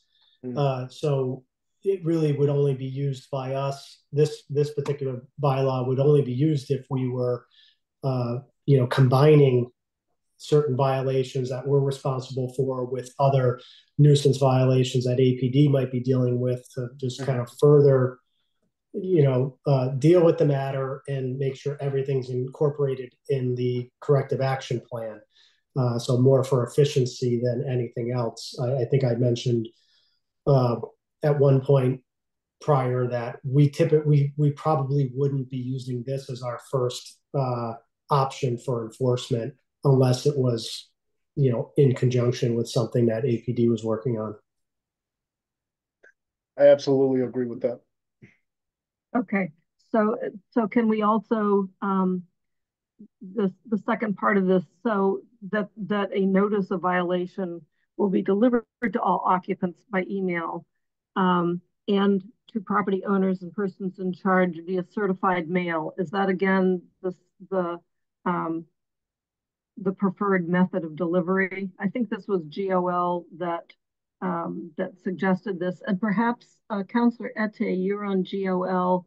If you recall, that was a preference of that group.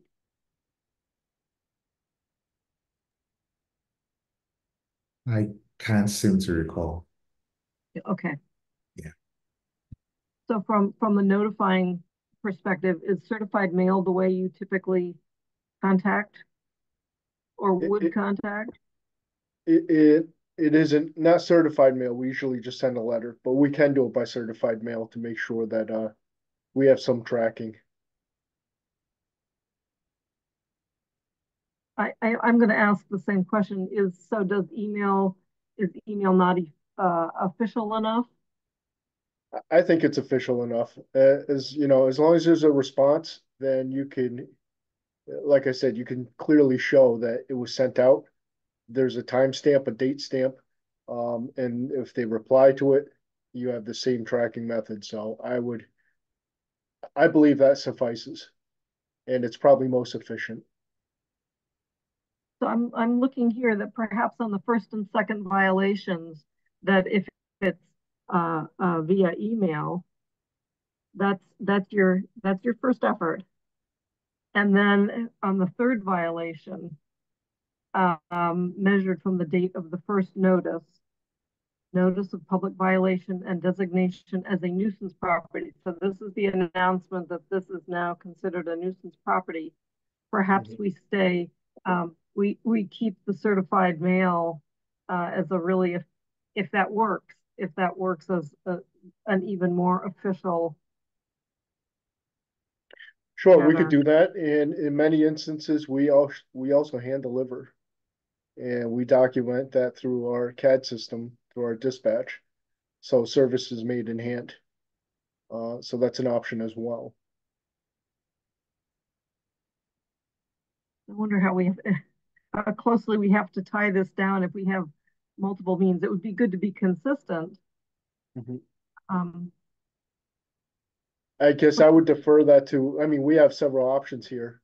And I guess I would defer that to the members here as to how they want that to be completed. Any counselor comment?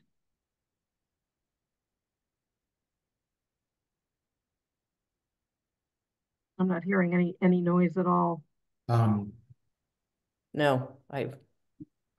bird to the chief.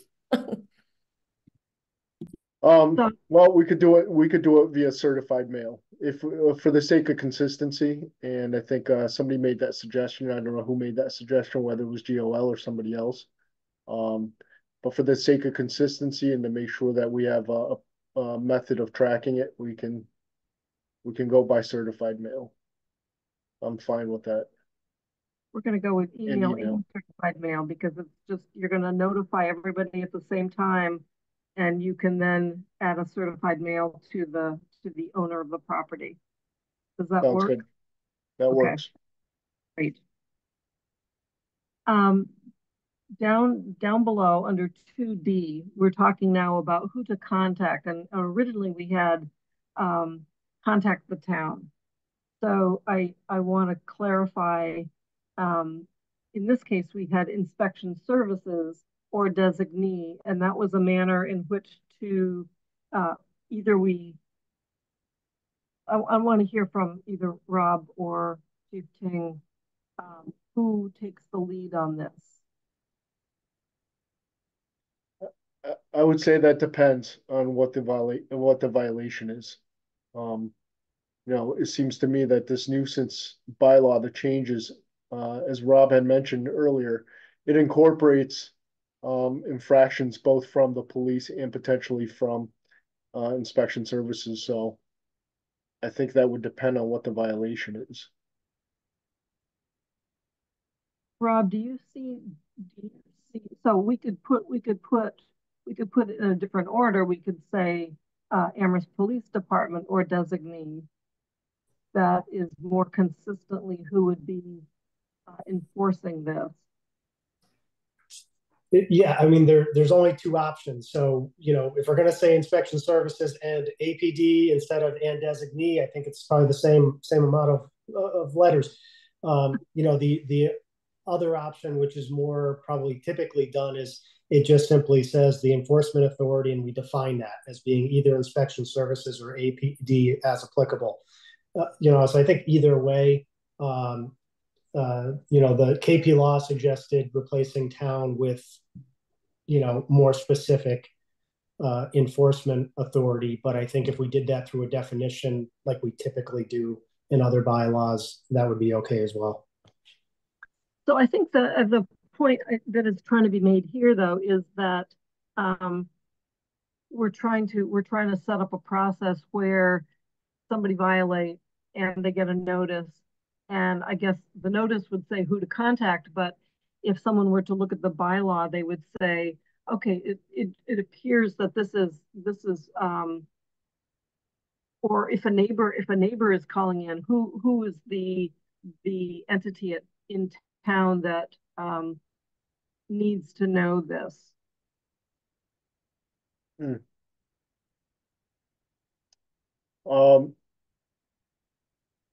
I think notification can go to the police department.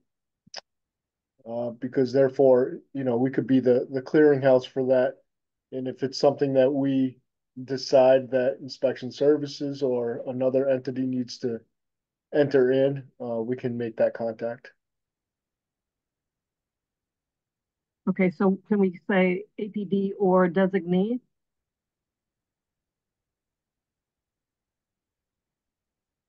I'm not opposed to that.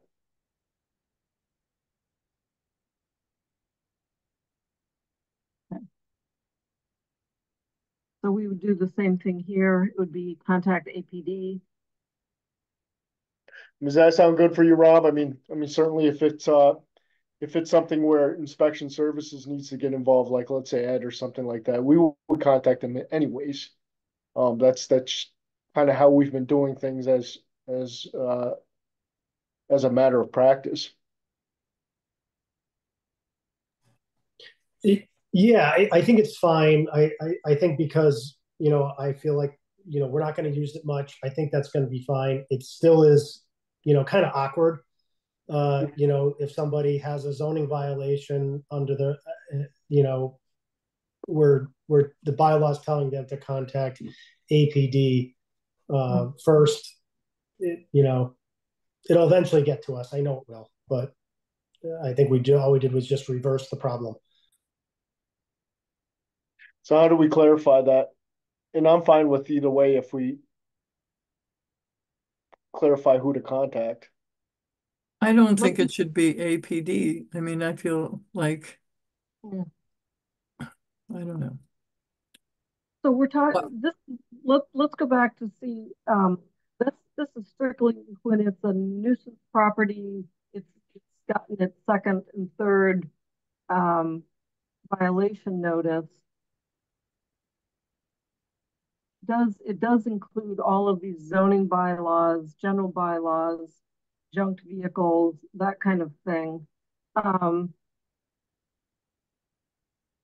Yeah, I guess that's what we're saying, Pam. That's something, you know, so like the zoning bylaws are something that the police department would typically not handle. Right. Okay, so going back, I'm sorry to be slow here. So going back to Rob's suggestion that it be the enforcing entity, that's probably appropriate because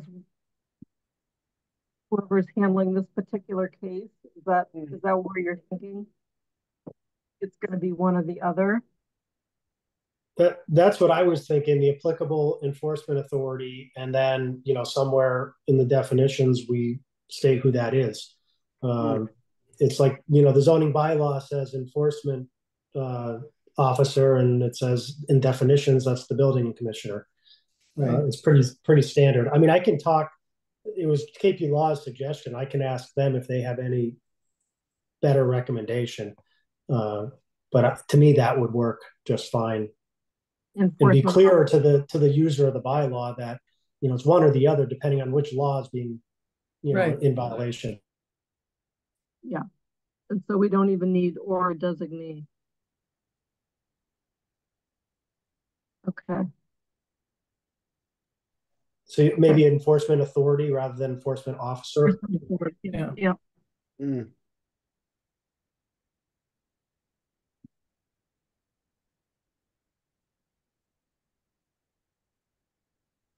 Well, I just have a question. If I can ask it, is a noise complaint always a police department issue? Yes. Okay. Is it ever a press? It seems kind of, you know, intimidating, I guess, for the police department maybe to be involved, but I guess that's who you call if that's who's getting the call if you have a noise complaint. Is it ever Crest first? Or No. Is that making things too complicated for you, Chief? It's at this point in time, it's never Crest. That's been proposed. However, there's a lot of obstacles with that. Okay. Well, I will stand by what you think is best there. So we are putting in the enforcement authority, whoever that happens to be, and that will be on a case-by-case basis, I guess. Yeah, that makes sense. If they're now we're into the corrective action, and I think someone was looking for a definition of a corrective action plan. That was pretty self-explanatory to me. We're going to take corrective action. At the meeting where this gets discussed, again, it's would it be the police department that's actually meeting with landlords to hash out the corrective actions? We've never done that before. I mean, so this is all new in terms of a corrective action plan. So I guess, I mean, we can certainly be involved, but I guess that's up for discussion in terms of who the board wants to be involved in that. Rob? So inspection services doesn't have any enforcement authority with the current bylaw at all. So I guess I wasn't at all expecting that we would be dealing with noise complaints or things that have traditionally been handled by APD. So if my thought was if there was only those types of issues that are being worked on through the corrective action plan, that would be something that APD would be handling with the landlord or the owner, and we may not even be involved with it unless they brought us in for some reason. Yeah, no, that makes sense. You know, I think that's something Bill Laramie would handle. You know, certainly we're there for support. There probably are other issues as well in those cases, and maybe we're doing it together. And you know, we're happy to whenever we need to be involved. We're happy to you know, take the lead on coordinating the meetings and setting up the documents and doing all of that we'll have templates for and be ready for. But I still think it's going to be mostly APD dealing with these responses. Can we use the words the enforcement authority again then? I'm sorry, Pam, I missed that last part that you said. If instead, number 4, at that meeting, the enforcement authority will provide the property owner the wording. I think that makes sense because it's dependent on the violation. You know, certainly if it's a noise complaint, I mean, we do have we've had meetings for corrective action plans, but it's been informal, you know, and speaking with landlords or potentially speaking with tenants. This kind of formalizes it and makes it a specific action plan. So for like noise complaints, we would certainly handle it. But if it was like a parking issue at a residential area where the cars are not parking according to the parking plan, then that wouldn't be us. So I think that enforcement authority would probably be best applicable. Okay, good. Correctly here. So I'm gonna once it is approved, the plan is approved by the enforcement authority, we'll just continue to use this word.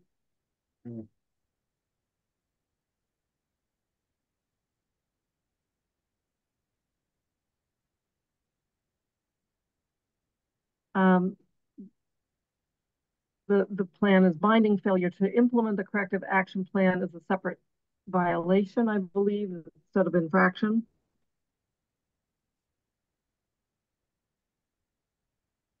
And again, a separate violation. Sorry for typing. And an owner may request the town remove the property designation if the property has not received notice of a violation in the 6 months following the approval. This was intended to be an opportunity to lift the designation. And I think Councilor Haneke had a comment about this. I'm going to scroll over.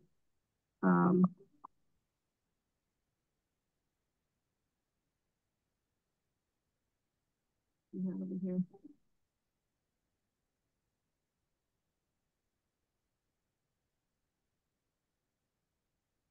This was her question. Why was this added? If the town fails to send note, can you see this note?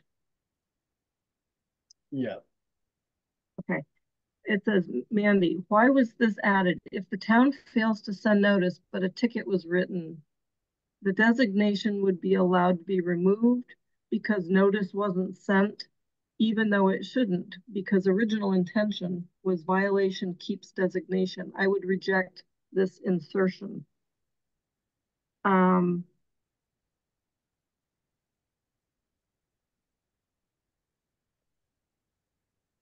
not sure I understand the issue. I think what E was trying to say is if nothing has happened at this property in 6 months, they're free to come back to you and say, hey, will you take off this nuisance property designation?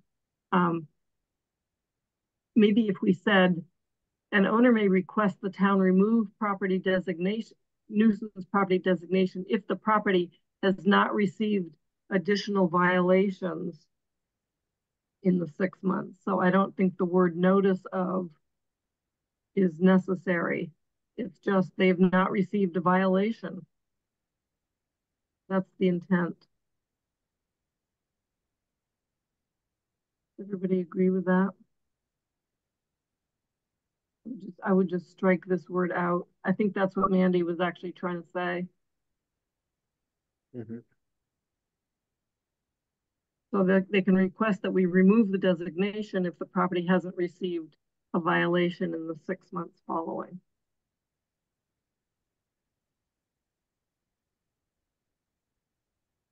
So then state law not preempted, the second provision. I have my hand raised. I'm sorry. It's Pat, eight. sorry. It's 8:32 and I apologize, but I have a hard stop. And it feels like this is a place we can pick up at our next meeting. It feels like we are at the very last 2 paragraphs and Okay, go ahead. the only thing I got about another 5 minutes. I apologize. Great, no. Severability, there's a comment by Mandy as well on this. Let me see if I can get my pictures out of the way. Mandy's comment on severability. Are we sure we want it at the discretion of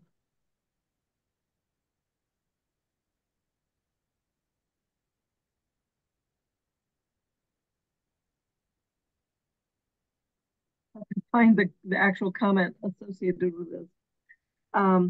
We have added it, and I guess the question is, it seems appropriate. The provisions of this bylaw shall be deemed severable so that the invalidity of any one provision of the bylaw shall not affect the validity of another provision. And if any part of this bylaw shall be judged unconstitutional, inconsistent with state law, or otherwise invalid, such judgment shall not affect any other valid part of this bylaw. Do we agree with that addition to this? Pat, you have your hand up, and then Jennifer. Oh, my hand is, I'm sorry, I didn't lower it. Jennifer?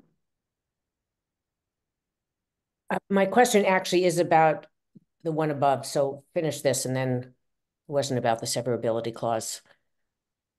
I think this is just a legal addition. I don't have any issue with it. Yeah. So I just want to clarify, a nuisance house designation is only for 6 months. Is that what that's saying above? I think that was E. I think it was saying if after 6 months there are no additional violations, then the owner can come back and say, hey, I want to get this designation lifted. Okay, so we never had, so was that always kind of the policy that you have a corrective action plan, you implement it, and then if there's no more violations or complaints for 6 months, you can request that it be lifted? So I guess that's my question is, does it have to be lifted? I mean, wouldn't it have to be consistent for each request? Well, why wouldn't it be lifted if they haven't had any violation in 6 months? Yeah, no, I was just didn't For know. anybody. Right, but is that the time we're giving it? Could it be 3 months? 9 months? I mean, what, I didn't know. I think the thinking about 6 months was that most leases are a year. And so if infractions or violations occur at the beginning of a lease year, I think you want it to hold long enough to keep a little pressure on so that you don't have recurrence of violations. I guess my other question is if they were to forget to ask that it be, I mean, should it be more systematic? That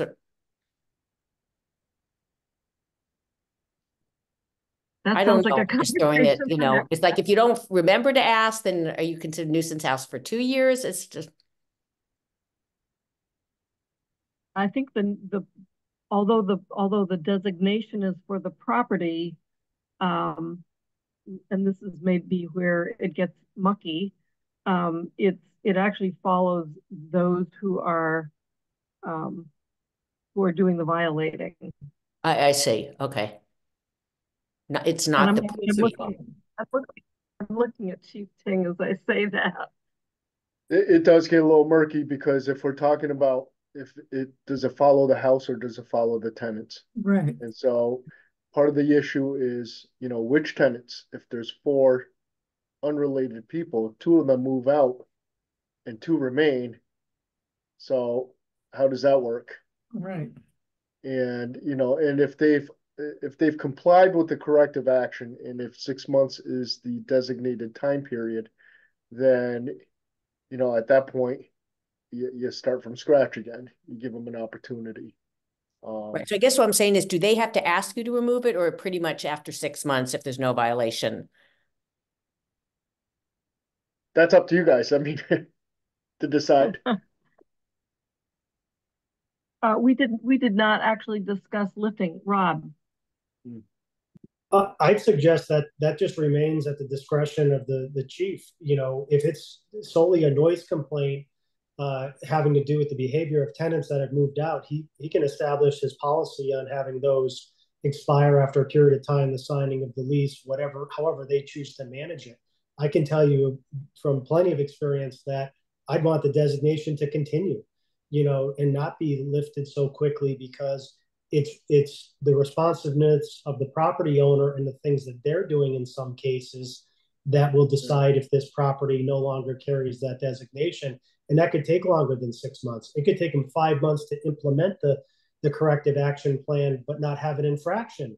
And, a month later, they're asking to remove it. I'd say no. So I think that really has to be not defined so prescriptively. That's a great point, Rob. And I think Jennifer knows this. We have certain houses in certain neighborhoods, for example, Phillip Street, which are considered secondary fraternity houses, and they use the rent the noise registration every single weekend. And a lot of times if it's a fraternity, even though the turnover of the tenancy, it still remains within that fraternity. So I like having that discretion to be able to take a look at it on a case-by-case basis to make that determination. Okay.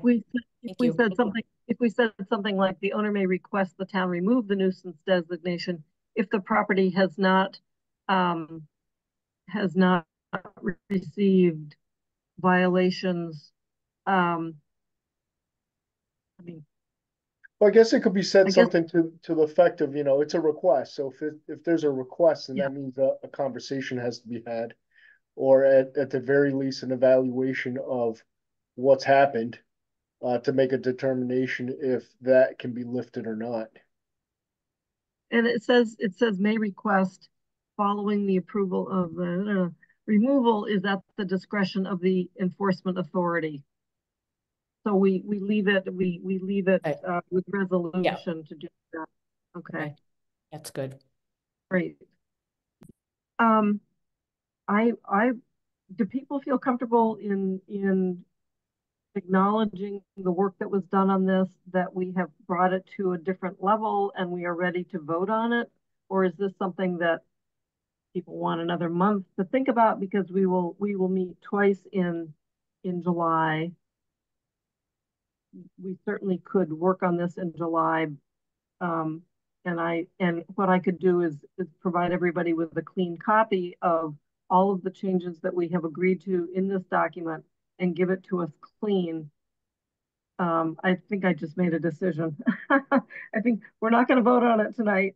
We're gonna clean it up, and we're gonna send it to you for the first meeting in July, which is I think July 9. Somebody correct me. It's a Tuesday night.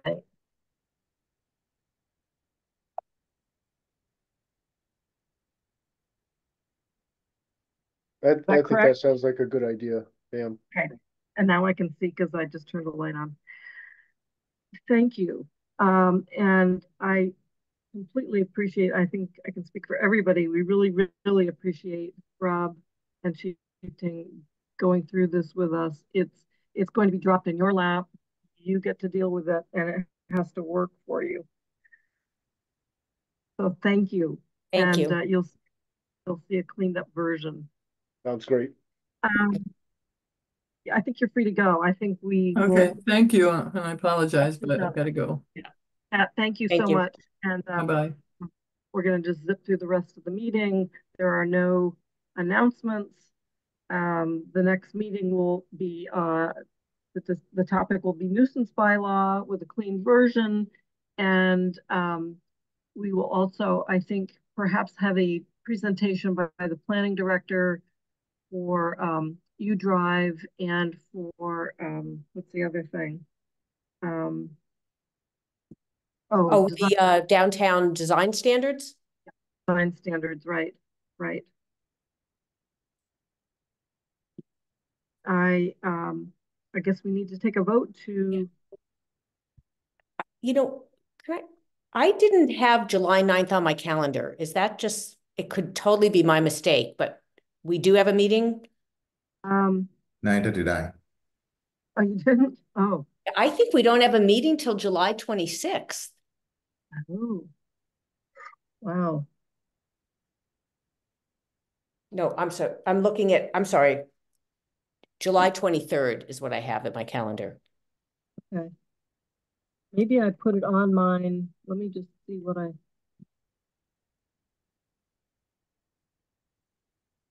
was trying to pull up. I have some.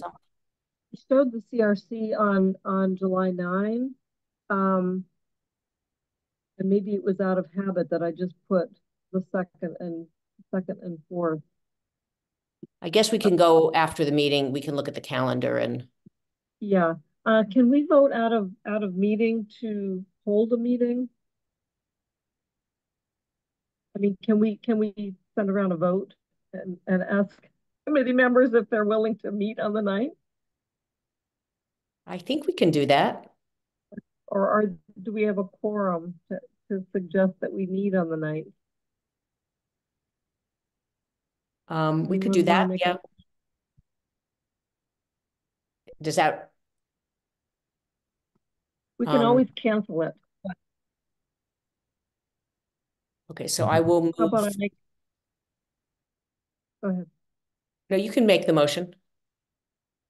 I move that we hold a meeting of the CRC, a regular meeting of the CRC on July 9. Any seconds? Second. Let's take a vote. Councillor Ette, you have your hand up. Yeah, I think it would be preferable to, rather than having a vote, to send an email to members of the committee asking about their availability on the 9th. Yeah. Rather than us taking a vote. Yeah, I agree. Because let's do that. Yeah, okay, I'll send an email out if that's feasible for everybody. Thank you. Okay, that said, let's. We don't have to vote, do we? No. We We were told that we probably should, but I think it's silly. Anyway, I'm going to do it. So I move that we adjourn the meeting. No, I just meant we didn't have to vote on sending the email around. Oh, no. Oh, okay. We do have to vote to adjourn the meeting. Okay, I'm an aye. Jennifer.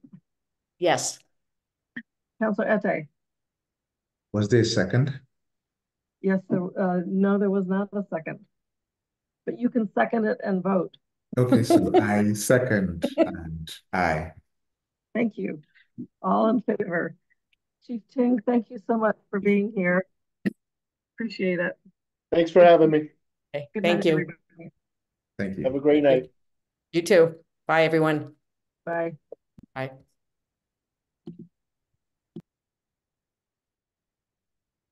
Good night. Good night.